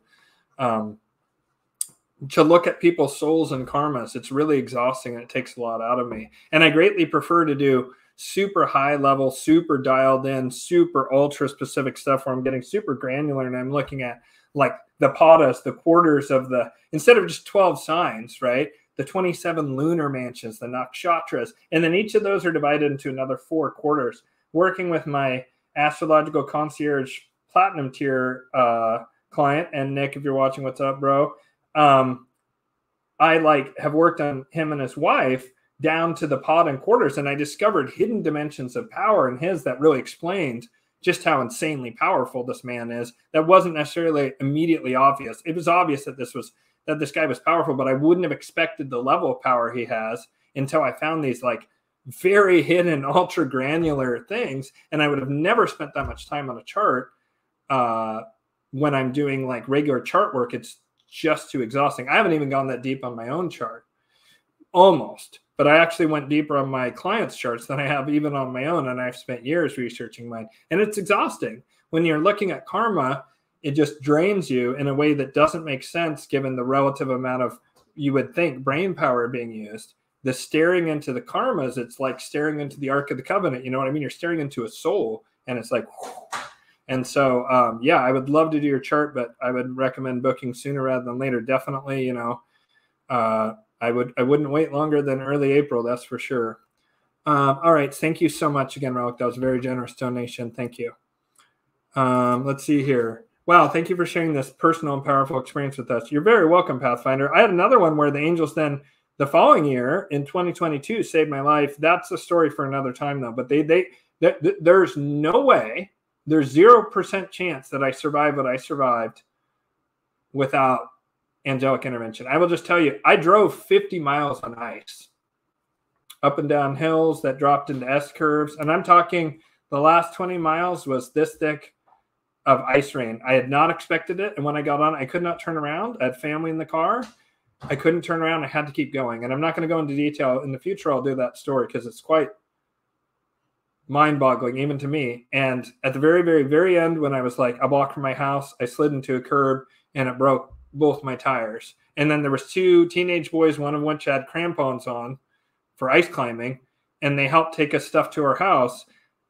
I've never seen those boys before since. I actually think those might have been angels. And then when I got to the house, the angel said, we crashed your car at the end so you'd understand the miracle of what had happened before. And so like, I'm at the point where sometimes I question the angels because I can't believe it and my own self-worth stuff comes up, but I kind of don't question them when they say extremely nutty stuff. And they've said some stuff that's yet to come to pass. And if that happens, then I'll definitely be telling y'all, and I'll be like, okay, my son can also preach to this. Like they made a prediction years ago that if it happens, I'm going to be jaw dropped, but I'm 2 degrees of separation from this person now. So it seems possible. They say I'd meet someone someday. I'm not going to say who it is though. I'm glad you liked it, Delina. Ditto, Pathfinder. I'm glad you liked it. Here we go. Question. Do the angels have anything specific to say about Canada within next year? Does everyone's situation improve March 2025? Well, actually, I think that's if the Shadow War hasn't already broken out, it seems it's going to break out this year, 2024. I just think that the decisive move is made by the Luciferians roughly around March 21st, or maybe they begin their decisive move in March 21st. I don't know how long the decisive move takes. It may be the decisive move happens as soon as January 1st, which is when the new ISO 222 system goes online. And one of the many Achilles heels of the Malachians is the financial system. And when the Luciferians, who 100% run the new blockchain system, once they have all the backdoors, everything they built into it, once they have total control of finance like that, that could be game on right there. If the Molossians drop the internet, then it's game on. If they try and do Project Blue Brain, then it's game on. Any of those three things is game on. Those aren't the only things to where it's game on, but those three things are definitely game on. And so it seems to me like the shit can't, like, it'll be astonishing if it takes until March 21st to really, of 2025 to really break out. I mean, think about it, right? Like January 2025, what are you going to have happen? It's pretty big. ISO 222 Swift changeover to the blockchain financial system happens. And then what happens on the 21st? The Trump gets sworn in theory? I think it's going to be super mega giga ultra hot between the election and the 21st of January. I wouldn't be surprised if you see Trump arrested and he's confident because the guards are actually his people. And then they turn around and free him. And he goes, see how they tried to arrest me. And like, even though I had won, now you got to support me in arresting all these people. And I think even people like my brother might be like, wow, yeah, Biden straight up did a coup against him. I guess I do support them. And I guess you do have to arrest people who have gone that far, right? Like, I don't know. Haven't heard anything about Canada. I kind of think that the entire Western world's like fate hinges on what happens in the United States this year. I know that sounds grandiose to say, and I understand I'm an American, and that'd be really easy to just take that as like, oh, that's American exceptionalism, arrogance. And it could be that it is, but I don't think so. I literally think the only thing that stood between, especially the Western world, and total tyranny in 2020 was the United States, and the fact that the Luciferians wouldn't quite let the United States go full-blown Molossian control in 2020 and since. And that the fate of the world literally, I think, hinges on what happens in the United States. And if it makes you feel any better, things look pretty dicey here for us, in the sense of like, if it makes you feel any better about your extremely grim situation in Canada, I would be fucking terrified if I lived in Canada. I'm sorry, Canadians, love you. I literally love you guys. I'm shocked at what's happened to your country. Shocked. I would have never guessed that. I had British Columbia as one of my top places I wanted to live. Sorry, New Zealanders. I wanted to move to New Zealand, #1 place to live, to ride out the apocalypse 20 years ago, until all the elites started building bunkers there, and horse-faced Arden got in control and like did all her tyrannical nonsense. And the new guy doesn't really seem any better. You know, sorry, Australians, who took it on the chin worse than anyone during that. Like, you know, tip of the hat to all the Australians who were able to resist what happened there. And if you had to take the you-know-what, then like there are ways to deal with the physical symptoms, you know, and so don't give up hope if you had to take it. You know, it does also help you spiritually, and there's things you can do spiritually to get deal with it. And the angels have told me there'll be total cures available by no later than like maybe 2028, 2030, that there'll be total cures available. And that seems like well before then. And that there's some that are already known, things like the Zelenko protocol, and, you know, look up Zelenko, look up Dr. Zelenko, look up Peter McCullough, look up Robert Malone, right? Hopefully these don't get me screwed, but they do. I think it's okay to just say their names, right? Maybe that'll screw me. I am moving everything over to Rumble and BitChute and other platforms. And so, you know, like I did get that one. That's funny. It looks like the video has gone down for a second. Okay, the video went down for a second, and I was just like, wow, did I get taken down in real time?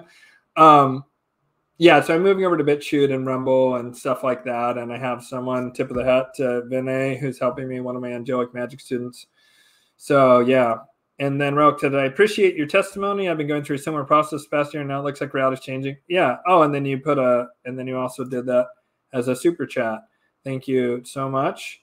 You are the man, good sir. Venus Wisdom said, no, the wind was accidental. He got caught by poison arrow. Makes it suck even more. Oh, this is Sasha Rose, a fantastic astrologer and friend.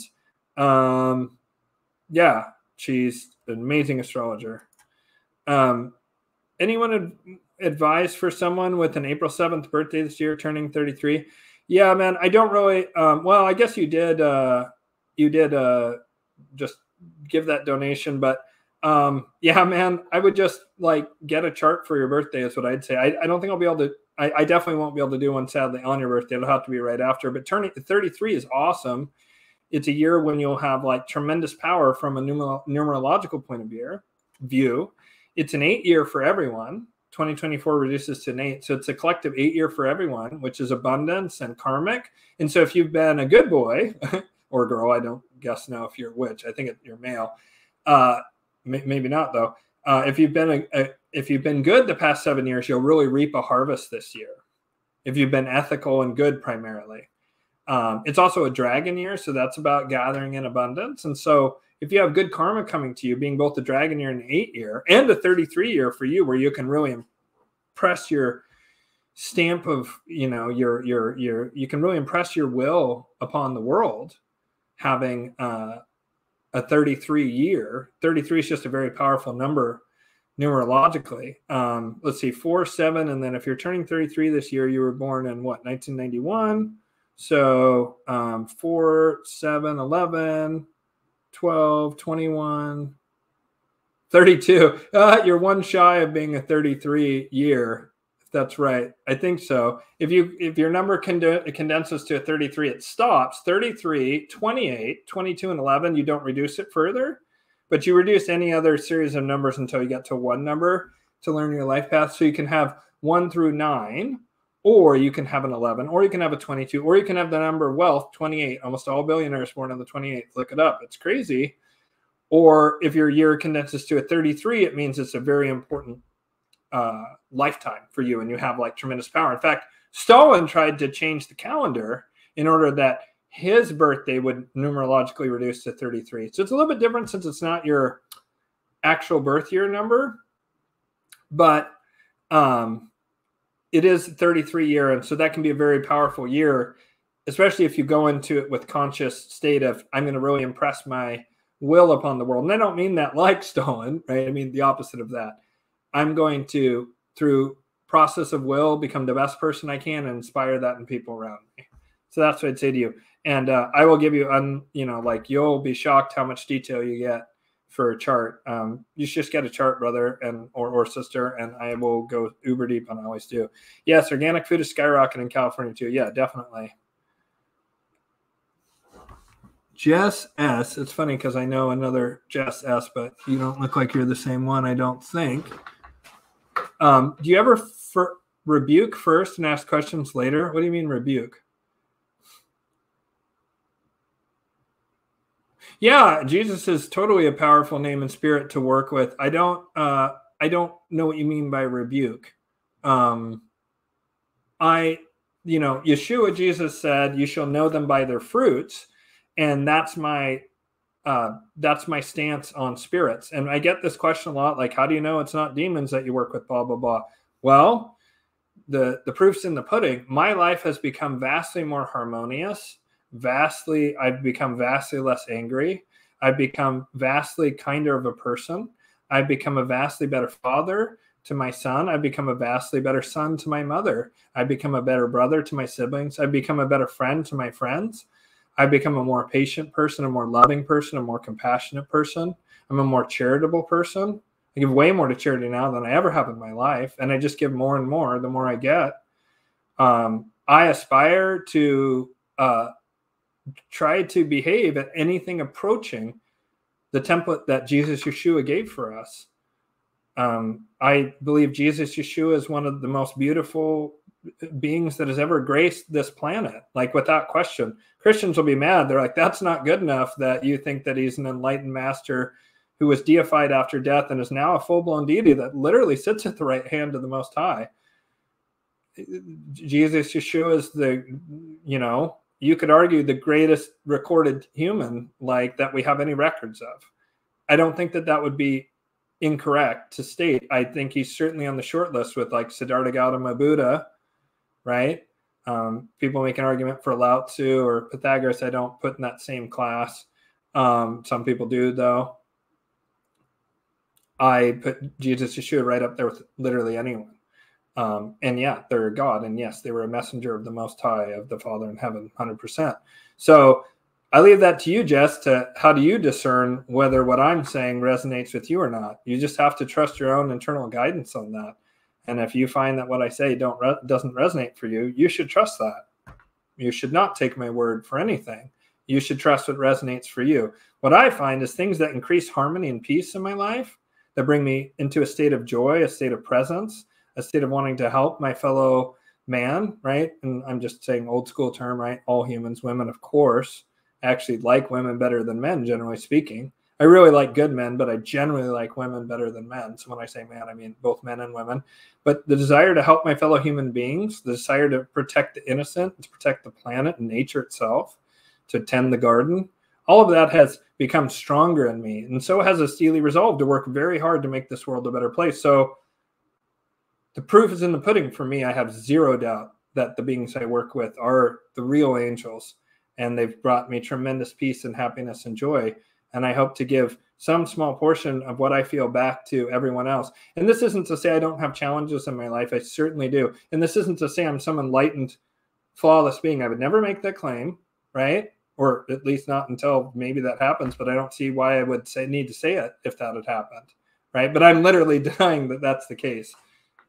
I assure you, like family member and friends would be like, oh, Ian's way better now than when he started working with the angels, but he still is a flawed human being that maybe loses his temper at things, you know? I can give you an example. My teen son, bless him, he accidentally lit something on fire in the house. Second time he's done that. And I kind of read him the riot act, and I got almost like uncorked rage at him because, you know, it could have, best case scenario, destroyed a lot of my wealth and on my book collection, which is very dear and precious to me, and a lot of objects I love, in worst case, could have killed our family members, and I got angry. And so I'm not flawless by any stretch, but I'm way better than I was, and it's because of working with the angels, period, straight up. And anyone who knows me would tell you that. And there's people in this chat that have met me off this channel, and I'm pretty much exactly the same way I am on this channel with people I meet. I mean, I might be like, sometimes I have people who watch me, they'll then act like I know them and I don't know them. And I let people in, but I don't let people into the inner sanctum unless I know them really well. And people will have sort of let me in because they've watched 70 or 80 hours of me, but I don't know who they are. And so I'm a little guarded, but I'm basically exactly the same person I am on this channel. And so I would turn the question back on you. How do you discern? Because it doesn't matter how I discern. I told you how I discern, but it's up to you to discern whether or not you find the content of this channel useful. And I certainly don't expect you to be lockstep and be like, everything Ian says is the truth. If you are doing that, that's bad. And I would say to any viewer that has that, I return the power to you. No, no, no, no, no. Understand that you came to this channel because something resonated, and trust that resonance within. Don't trust me. And that's what I would say about that. So if it resonates with you, Jess, then fantastic. And if not, then no worries. That's totally viable. Before the stream got deleted, but how do I find my specific spiritual purpose? How to do the inner work so I can get rid of these bad habits and deep insecurities? Well, that's a great question, but really just how you do that is, first of all, you know, Archangel Michael responds to very much everyone. He's like the archangel that's sort of most accessible, and he's a guardian, and he will come if you summon him. Believe it or not, the Shem angels, the ones that are closest to us in vibration, are a little bit hard to get in contact, but there's also just your guardian angel.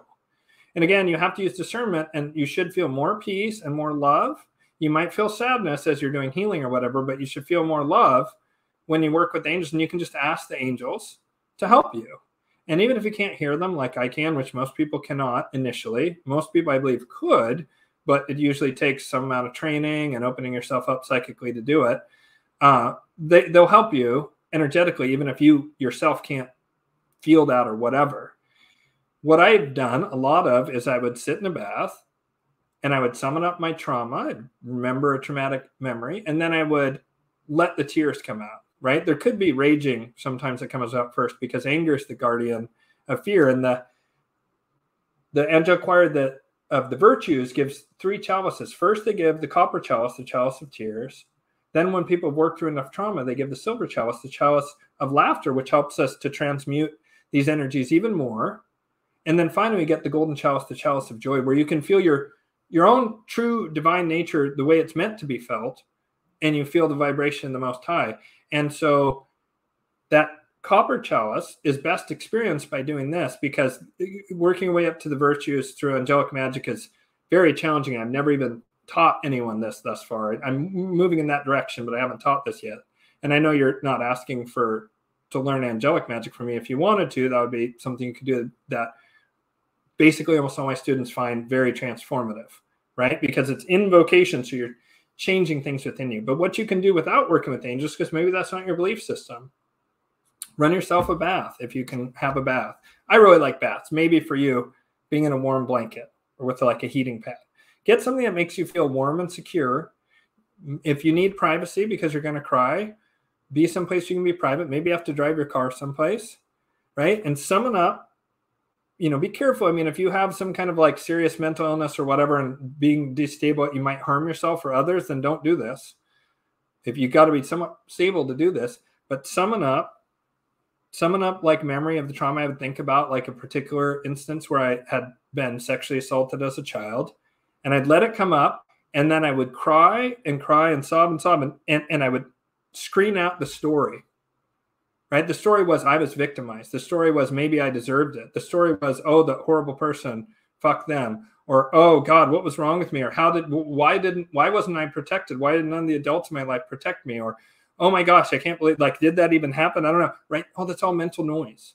No, you drop into the emotion and you experience it, and you view that emotion with just as much of a loving presence, almost as though there's a small child within you that's deeply wounded. In a certain sense, this is true. The infamous inner child. I know it's a cliche, but it's really true. And you let that inner child express their grief. And I had what felt like an ocean of sadness within me. But as I did this process I'm describing, where I'd remove the narrative, cry as much as I could stand, alchemize it with my own loving presence and change it, it would then go out of me and it would transmute and come back into me as vitality and peace. And I would turn this poisonous grief and sadness that maybe had an oil slick of rage over parts of it, I transmuted that into more and more of this underground ocean of peace. And a lot of things don't rattle me anymore that used to like super disturb me, because I was on the razor's edge, so raw all the time because of all of my trauma. And it might take you a long time, probably because I did it so long ago now. I really started this process in like 2012. It's been 12 years. I was sort of a forerunner of you. I'm not saying that I'm better than you. I'm just saying, like, it's kind of indisputable. Linearly, I did it before you, right? Doesn't mean I'm better than you. It just happened in time that way, right? It's easier now because more people have done what I did. And when you do this process now and heal yourself, you're going to make it easier and gain momentum for the next person who's courageous enough to get in touch with that. And if you're not someone who has a lot of trauma, maybe you have blind spots and dark spots, and you need to see your shadow, and you need to come to terms with it. For example, my shadow, expressed in part because of this abuse, is hardcore pornography addiction. And I actually had to accept myself and eliminate the shame. That was the hardest thing to do, eliminate the shame around it before I could let it go. The angels did really help me on that one. I'm not sure I could have done it myself. But these are some tips I have, you know, and if you're interested and you want to go deeper, like, I can certainly work with you, but, you know, I charge quite a lot because my time is very, very valuable and I need to use it where I can, but I enjoy helping people here and there when I can, because it's not all about money, but, you know, I have to put my family in a position to be able to weather what's coming. And so I'm charging what I think is what my time is worth. I actually would charge more, except for I think it would put things completely out of reach of anyone but these VIP clients. And it will happen at some point, but I'm not there yet. And I might also just not do spiritual guidance in the future. I'll always do angelic magic, and this I'll do some free show for sure and answer questions like these where I can, when I have time. March 23rd, 2025 is also a new Venus cycle in Aries. The Venus star first came in April 20th, 1929. That's pretty interesting. Yeah, that's super interesting, especially since Venus, to me, is the female aspect of Lucifer, and like is actually the higher octave of that being, in my opinion, is the feminine aspect of that being. I believe it's the higher octave. And that's why we're seeing, you know, you got to stay away from the bashing men crap, which I know you don't do, Sasha, but, you know, the rising divine feminine is definitely a big part of what's happening, because the divine feminine was particularly repressed in the past 6,000 years, as I know is news to pretty much nobody. 7 months before the stock market crash. Wow, yeah, that's wild. That's wild. Yeah, I don't think there'll be a crash then. I think the crash is this year, but maybe, who knows? That's interesting. Looks like Chile just got firebombed like Maui. Yeah, that happened also in some other place there in South America, also seemed to get lit up from the skies. Hey, Sasha, and then don't sweat it, bro. What's the difference between Vedic and Western astrology? Well, I mean, there's a lot of differences. In my opinion, and this is very contentious, other astrologers will disagree with me. It seems that Western astrology is a mix of Chaldean, Babylonian astrology and Vedic astrology, and that when Vedic astrology went through Persia, it moved from a cyclical to a linear progression model and duality away from a multiplicity. And then it mixed in the milieu of the Chaldean Babylonian astrology and Arabic study of astrology, because Arabia was the where the flame of liberty and science and the arts, basically the Luciferian impulse, was kept alive, while Europe was under the boot of the VBN and the Malakians had their boot on the neck of the Europeans at the time, and they were throwing shit out in the streets and having black plagues constantly. And so there's innumerable differences. One of them is the sidereal reckoning, which is the stars are reckoned as they appear from our perspective towards the heavens, as opposed to tropical zodiac is pinned to the equinoxes and solstices. I find both have tremendous value, and a mistake a lot of people make is trying to say one's better than the other and the other ones must be false. That's just wrong. That's wrong-headed. They do different things.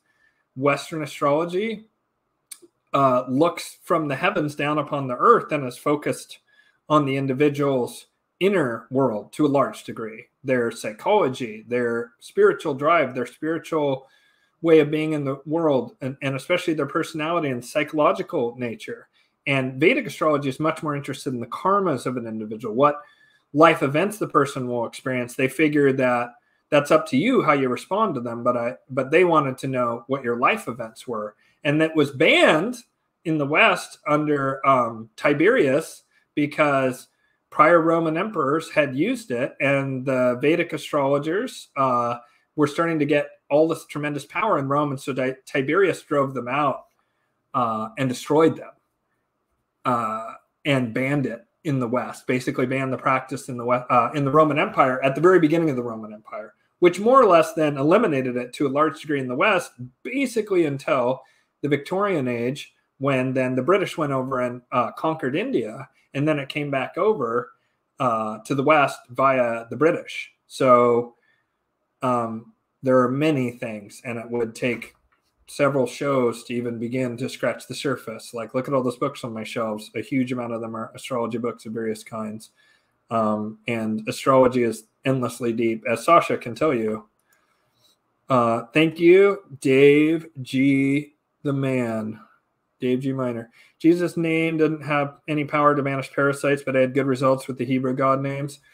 Yeah, it's because Yeshua is the real name. If you say Jesus, because J as a sound didn't really exist in the West, it just doesn't have quite the same impact as saying Yeshua, just FYI. But yeah, the Hebrew God eyes are much more likely to work. Just as, thank you for answering, and what you say does resonate with me. I was just looking for a clarification. Oh, well, I'm glad to hear that. How do you feel about the little season theory? Jesus already came. We live in the little season reference in the Bible. I'm not sure what that means. You'd have to expand on that. And it looks like we're coming to the end of questions. So I just want to encourage people, if you have any questions, now's the time. I'm totally would love to also end the show. If people don't have questions, then I can just wrap it up somewhat early. So I'll give people a couple minutes here. Skylar, if you want to expand upon that, then I can answer that for you. Yeah, so cool. I am going to just wait a couple more moments to give people a chance to come on here. I'm trying to think of like what the big takeaway is I guess that like, don't let the black pill get you down. Like that's one of the, another real strong theme of this channel is the black pill is so devastating. If you look at any military in all of history, but especially in ancient times, this was much more obvious. One side might be outnumbered 10 or 20 to 1, right? Like the Battle of St. Crispin's Day was pretty bad, or the Battle of Thermopylae, which lasted over like 7 days or something like that. A tiny, tiny, tiny group of Spartans that were utterly devoted to keeping the Greek people and the Greek culture alive fought off an absolutely unimaginable Persian Empire force of Xerxes II with just 300 men, famously immortalized in the movie 300, which I both love parts of it and it's also just real trash, right? Yeah, but some of it's cool. That happened because the Spartans' morale never broke. If the Spartans' morale had broken at the sight of the enemy, then as would seem to certainly happen when you're outnumbered like 100 to 1 or whatever they were. Because it was like, it might have been 300 to 1. It was insane. Like I think Xerxes might have had 1 million strong army, but just because of the geography, the Spartans were able to hold them off long enough for the Athenians and the rest of the Greek city-states to rally a force, defeat the Persians and break their supply lines in the Aegean Sea, and then be ready to meet them when they poured onto the field of Marathon, I think it is, right? Marathon famously died running to warn the Greeks. That's where Marathon comes from. He ran all the way to Greece, delivered the message, and fell over dead that Xerxes was coming. It's on that same exact thing. And so the black pill is the most pernicious, evil thing. That's where people think that the elites are in lockstep and can't possibly be defeated, and they're all one Malachian lockstep elite Satanists. That way, defeat lies. You have to have the Stockdale paradox in mind. You have to witness what's occurring, not shrink away from it, and know with certainty that victory will occur. You don't know how, you don't know why. You just know we're going to win, and you know that with absolute certainty, while also not in any way ignoring what's actually happened.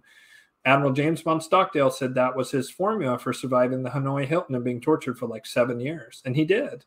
And other people broke, but he didn't, because he refused to swallow the black pill of his torturing, not kidnappers, but whatever they call them, keeping him a hostage. Thank you for the answer. I'll keep the advice in mind. I'm so glad you liked that, Living 3. Can you give more notice on when you go live? Yeah, sorry about that. Organization's not super my strong suit, Jim. I'm working on, like, I have like a executive assistant that's helping me, and I'm going to maybe give her more responsibilities in the future. And I'm sure that any amount of organizational skill that comes from someone else will help improve things. I'm starting to get some help from people that's kind of arising organically. I'll eventually pay them when I can, but I just literally cannot pay them right now. And so that will probably help these kind of things. Also, I don't always know, because things are in flux with like when I get my son on the weekends is sometimes very much in flux, and just my work schedule really depends. And I was just way too exhausted last night, and I had other plans. I had to do it. I try and do it generally on Fridays, but I had to do Saturday this weekend, and it will be in this general time window of around 7:30 Pacific time to around 8:30 Pacific time for starting. I try and do it 7:30 slot for East Coast people, you know, or people who are elsewhere in the world, but I can't always do it. So just plan that it's either going to be Friday or Saturday, and just look, you know, look on Fridays. And if it's not there on Fridays, I usually will do it live once a week, and it's usually almost always a Friday or Saturday. But yes, I will try and do that. Not sure if you read my question earlier, so I'll repost it. I did not see it, Catan Dog Lady. If I can't get my birth record, what's the best way to chart? Hospital doesn't have any records after 30 plus years, LOL. Well, you can try to see if you can try and see if it's some states keep it in the birth records office. Will actually say what time of day it was. You can also look in baby books, sometimes exist. You can have someone, not me, find someone to do it for you cheaper than I would. There's one thing I loathe in astrology. It's rectification of the birth chart. Some people are super good at it. it's a slog for me. So people can rectify it by pinning certain events in your life to your chart, then they can figure out what it is. It doesn't matter tremendously for a natal chart, usually, depending on if you happen to be born right when like your logna, your rising sign would shift from one sign to the other. Because sidereal astrology uses whole signs, you have like a 2-hour window. Now, if you're at the edges of either of those 2 hours, so you'd go to the prior sign or go to the next sign, then your natal chart can't be accurate. But if you're under 40 and you just want a natal chart reading, for maybe 35 to 40 or something like that, that I can do. If you have roughly when you were born, I can just check and see. If you want to do a Navansa post 40 chart, you have to have that accurate birth time number, because even 15 minutes can make an entire sign difference, because it's a chart extrapolation calculation, and that's very time sensitive. So yeah, that's the answer to that. Birth time is afternoon. Yeah, definitely need to do better than that for even a natal chart, needed within a 2-hour window. Ask mom. Maybe on the community section on YouTube. I don't know. I missed a lot of them though. Yeah, sorry about that. I understand that. What are your thoughts on the Emerald Tablets and Anunnaki, Nephilim, and other alien interdimensional species and their relation to? Wow, that is a like 30-minute response, hour-long, maybe full-blown show level thing. I mean, like there's a lot in what you just asked, right? Like that's a lot. Emerald Tablets for sure. The one Emerald Tablet, as above, so below. That one's absolutely 100% real. Are the channeled ones, the Emerald Tablets of Thought, real? I believe there are Emerald Tablets of Thought. I also believe there's other. I'm trying to decide if I can say that. I believe there's Joseph. Here's what I can say. Joseph Farrell speculates, based on certain records, that there's other precious stone and other forms of crystal tablets that Thoth the Atlantean have. There's a lot of speculation, and I believe it's correct, that Atlantean technology was crystal-based, and that they used crystals especially for things like holding a holographic representation of the Akashic records in a tablet, right? Think of like an iPad, but it's run by spiritual technology. That's what we're talking about with the Emerald Tablets. So Anunnaki, Nephilim. So definitely in ancient times, aliens came here. I think they're a lot like us. I think we might even be able to have children with them. I think that what Walter Bosley says is pretty much on the money, that they're probably very similar to us, and that we would be able to maybe even have viable offspring with them level of close. I think that they made a slave race out of us, and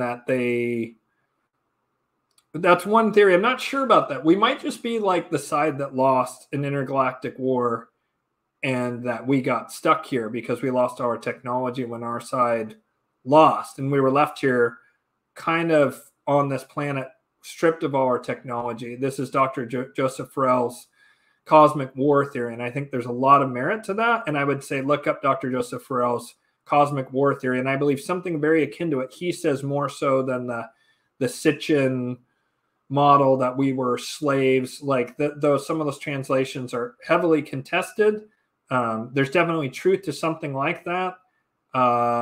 I tend to go with somewhere between what Walter Bosley says about that aliens exactly like us are out there, that we're very common throughout the galaxy, like our species, kind of like in Star Wars. We might even be the dominant species. There might be other four-limbed beings, right? Because it's like a morphogenic field thing where it's sort of like crabs, like things keep evolving into crabs over and over again. Like this shape, once it's in the morphogenic field, is likely to replicate elsewhere, at least in our galaxy, possibly throughout the universe. And so probably most aliens, Star Wars kind of got it right.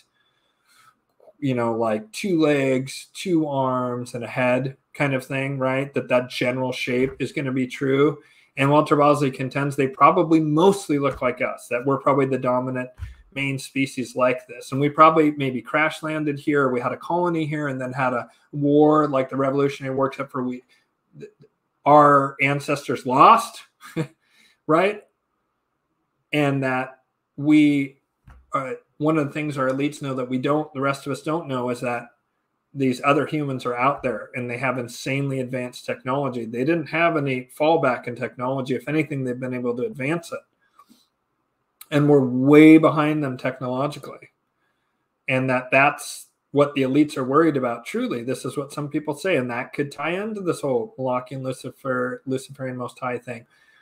I find the alien factions, like when you start adding in alien stuff, it gets so insanely complicated and convoluted that it becomes not super useful to our experience here on Earth. Do I think that the aliens have come to Earth in ancient times? Without a shadow of a doubt. Do I think they've been coming here in recent times, especially since we kicked off radio, radar, and nuclear weapons? Yes. I think it's extremely likely. I think that the reptilian thing is definitely true based on my own experience. I just don't focus on the aspect of things because there's more cloak and dagger subterfuge stuff in that than anywhere else. As a general, I'd say don't trust any form of extraterrestrials. Even the nice ones have less skin in the game than even the demons and jinn do here. They don't want our planet destroyed, but aliens might be like, oh, well, you know, kind of like in Hitchhiker's Guide to the Galaxy where they just blow up the Earth because it's in the way of an intergalactic highway, right? Our planet just doesn't matter that much to them, right? So I would just say, like, keep your focus on the Earth until such time as there's open communication with other races, which I do think is coming and I do think is a real thing. I just don't think it's super useful to concentrate on right now because I really feel like what our focus needs to be at this time is how we respond spiritually to this great changing of the ages. That's just my opinion, and you can, of course, believe whatever you want. Have you gotten a birth verification? Oh, hey, Heather, how's it going? Nice to see you. Asia records not detailed. Okay. Yeah. Well, I'm not sure what to tell you. I think there might be a way. I would get someone to do rectification. I would get a different Vedic astrologer in India that's cheaper to do rectification of the birth chart and bring it to me. And then I could ask you a couple things, and then that would solidify it for me that it was probably accurate. I'm not sure how old you are. If you're over 40, then I'd be hesitant to offer my services because I really can't guarantee them if you don't have an accurate birth time. I can't guarantee a Navamsa chart. A natal chart, probably I can wing that, especially if someone rectifies it. But if you're over 40 and you want a Navamsa, done, I wouldn't recommend it. I wouldn't spend my money that way if I were you. I'm not trying to talk you out of it, but this shows that I'm not just trying to get money from people, right? I want people to get an excellent service from me and nothing short of that. Have you recently requested birth certificate? In U.S., some states are recently including time of birth. It looks like they're saying they're born in Asia. I'm not sure if they themselves are Asian or if they were born on maybe U.S. military base in Asia. Military probably has the record someplace. Maybe not, though. Where do I find this Joseph Farrell character? I always look for him. Where do I look for great videos? He isn't on... That's not how you spell his name. He isn't on YouTube much anymore. Here it's Dr. Joseph Farrell. That's how you spell his name.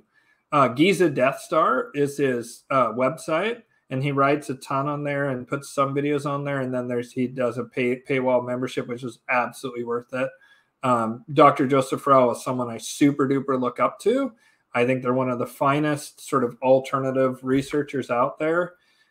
He always differentiates between when he does what he calls high octane speculation or way out on the limb of speculation versus stuff where he's really, really grounding in history. But he does a good job of grounding things in history. And I think that he's one of the most, he's a researcher I put a tremendous amount of stock in. I love a lot of his high octane speculation, and I like that he delineates that, you know. I try and delineate it on my show. Just like another person I really like is dark journalist Daniel List. I feel that he similarly does fantastic research that he cites Walter Bosley. I like all these people because they're grounded and sober while looking at very, very weird stuff. Just like stuff we do in this channel, stuff that has to do with subterfuge and aliens and ancient history and, you know, alternative history, right? It's a very dicey field. All of those require a tremendous amount of discernment. And I find those three gentlemen, who are all friends, not an accident, I'm sure, are very high integrity people in a field that's rife with disinfo agents and poorly informed people just trying to get clicks. So, yeah. Let's see. And then Endless Wisdom. Have you researched Y DNA haplogroups?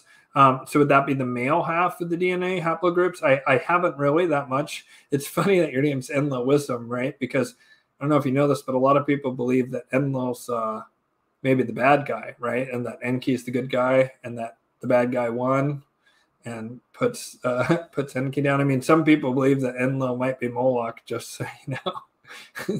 Not saying anything about you, brother or sister. I'm just saying that might be a bit of a mind, but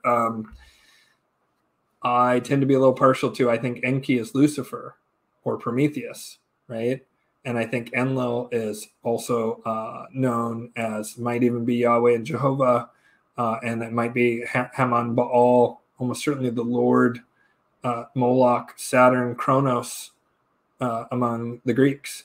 Just, I'm not trying to bash on you, brother. I just wanted to float that out there in case you haven't looked into that.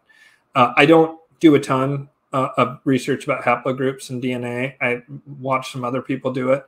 I'm a little suspicious of it because people can use it to push narratives. And I've seen some stuff based on DNA that I find to be clearly false and a lie.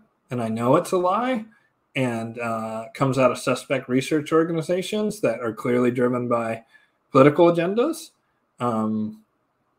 So I have mixed feelings about it. I think sometimes it can be very amazing and eye-opening, and other times it seems like it's pure bullshit to push certain propaganda narratives. I view Enlil as Leo and Enki as Aquarius. Huh. I would say Enlil is Capricorn and Enki is Aquarius.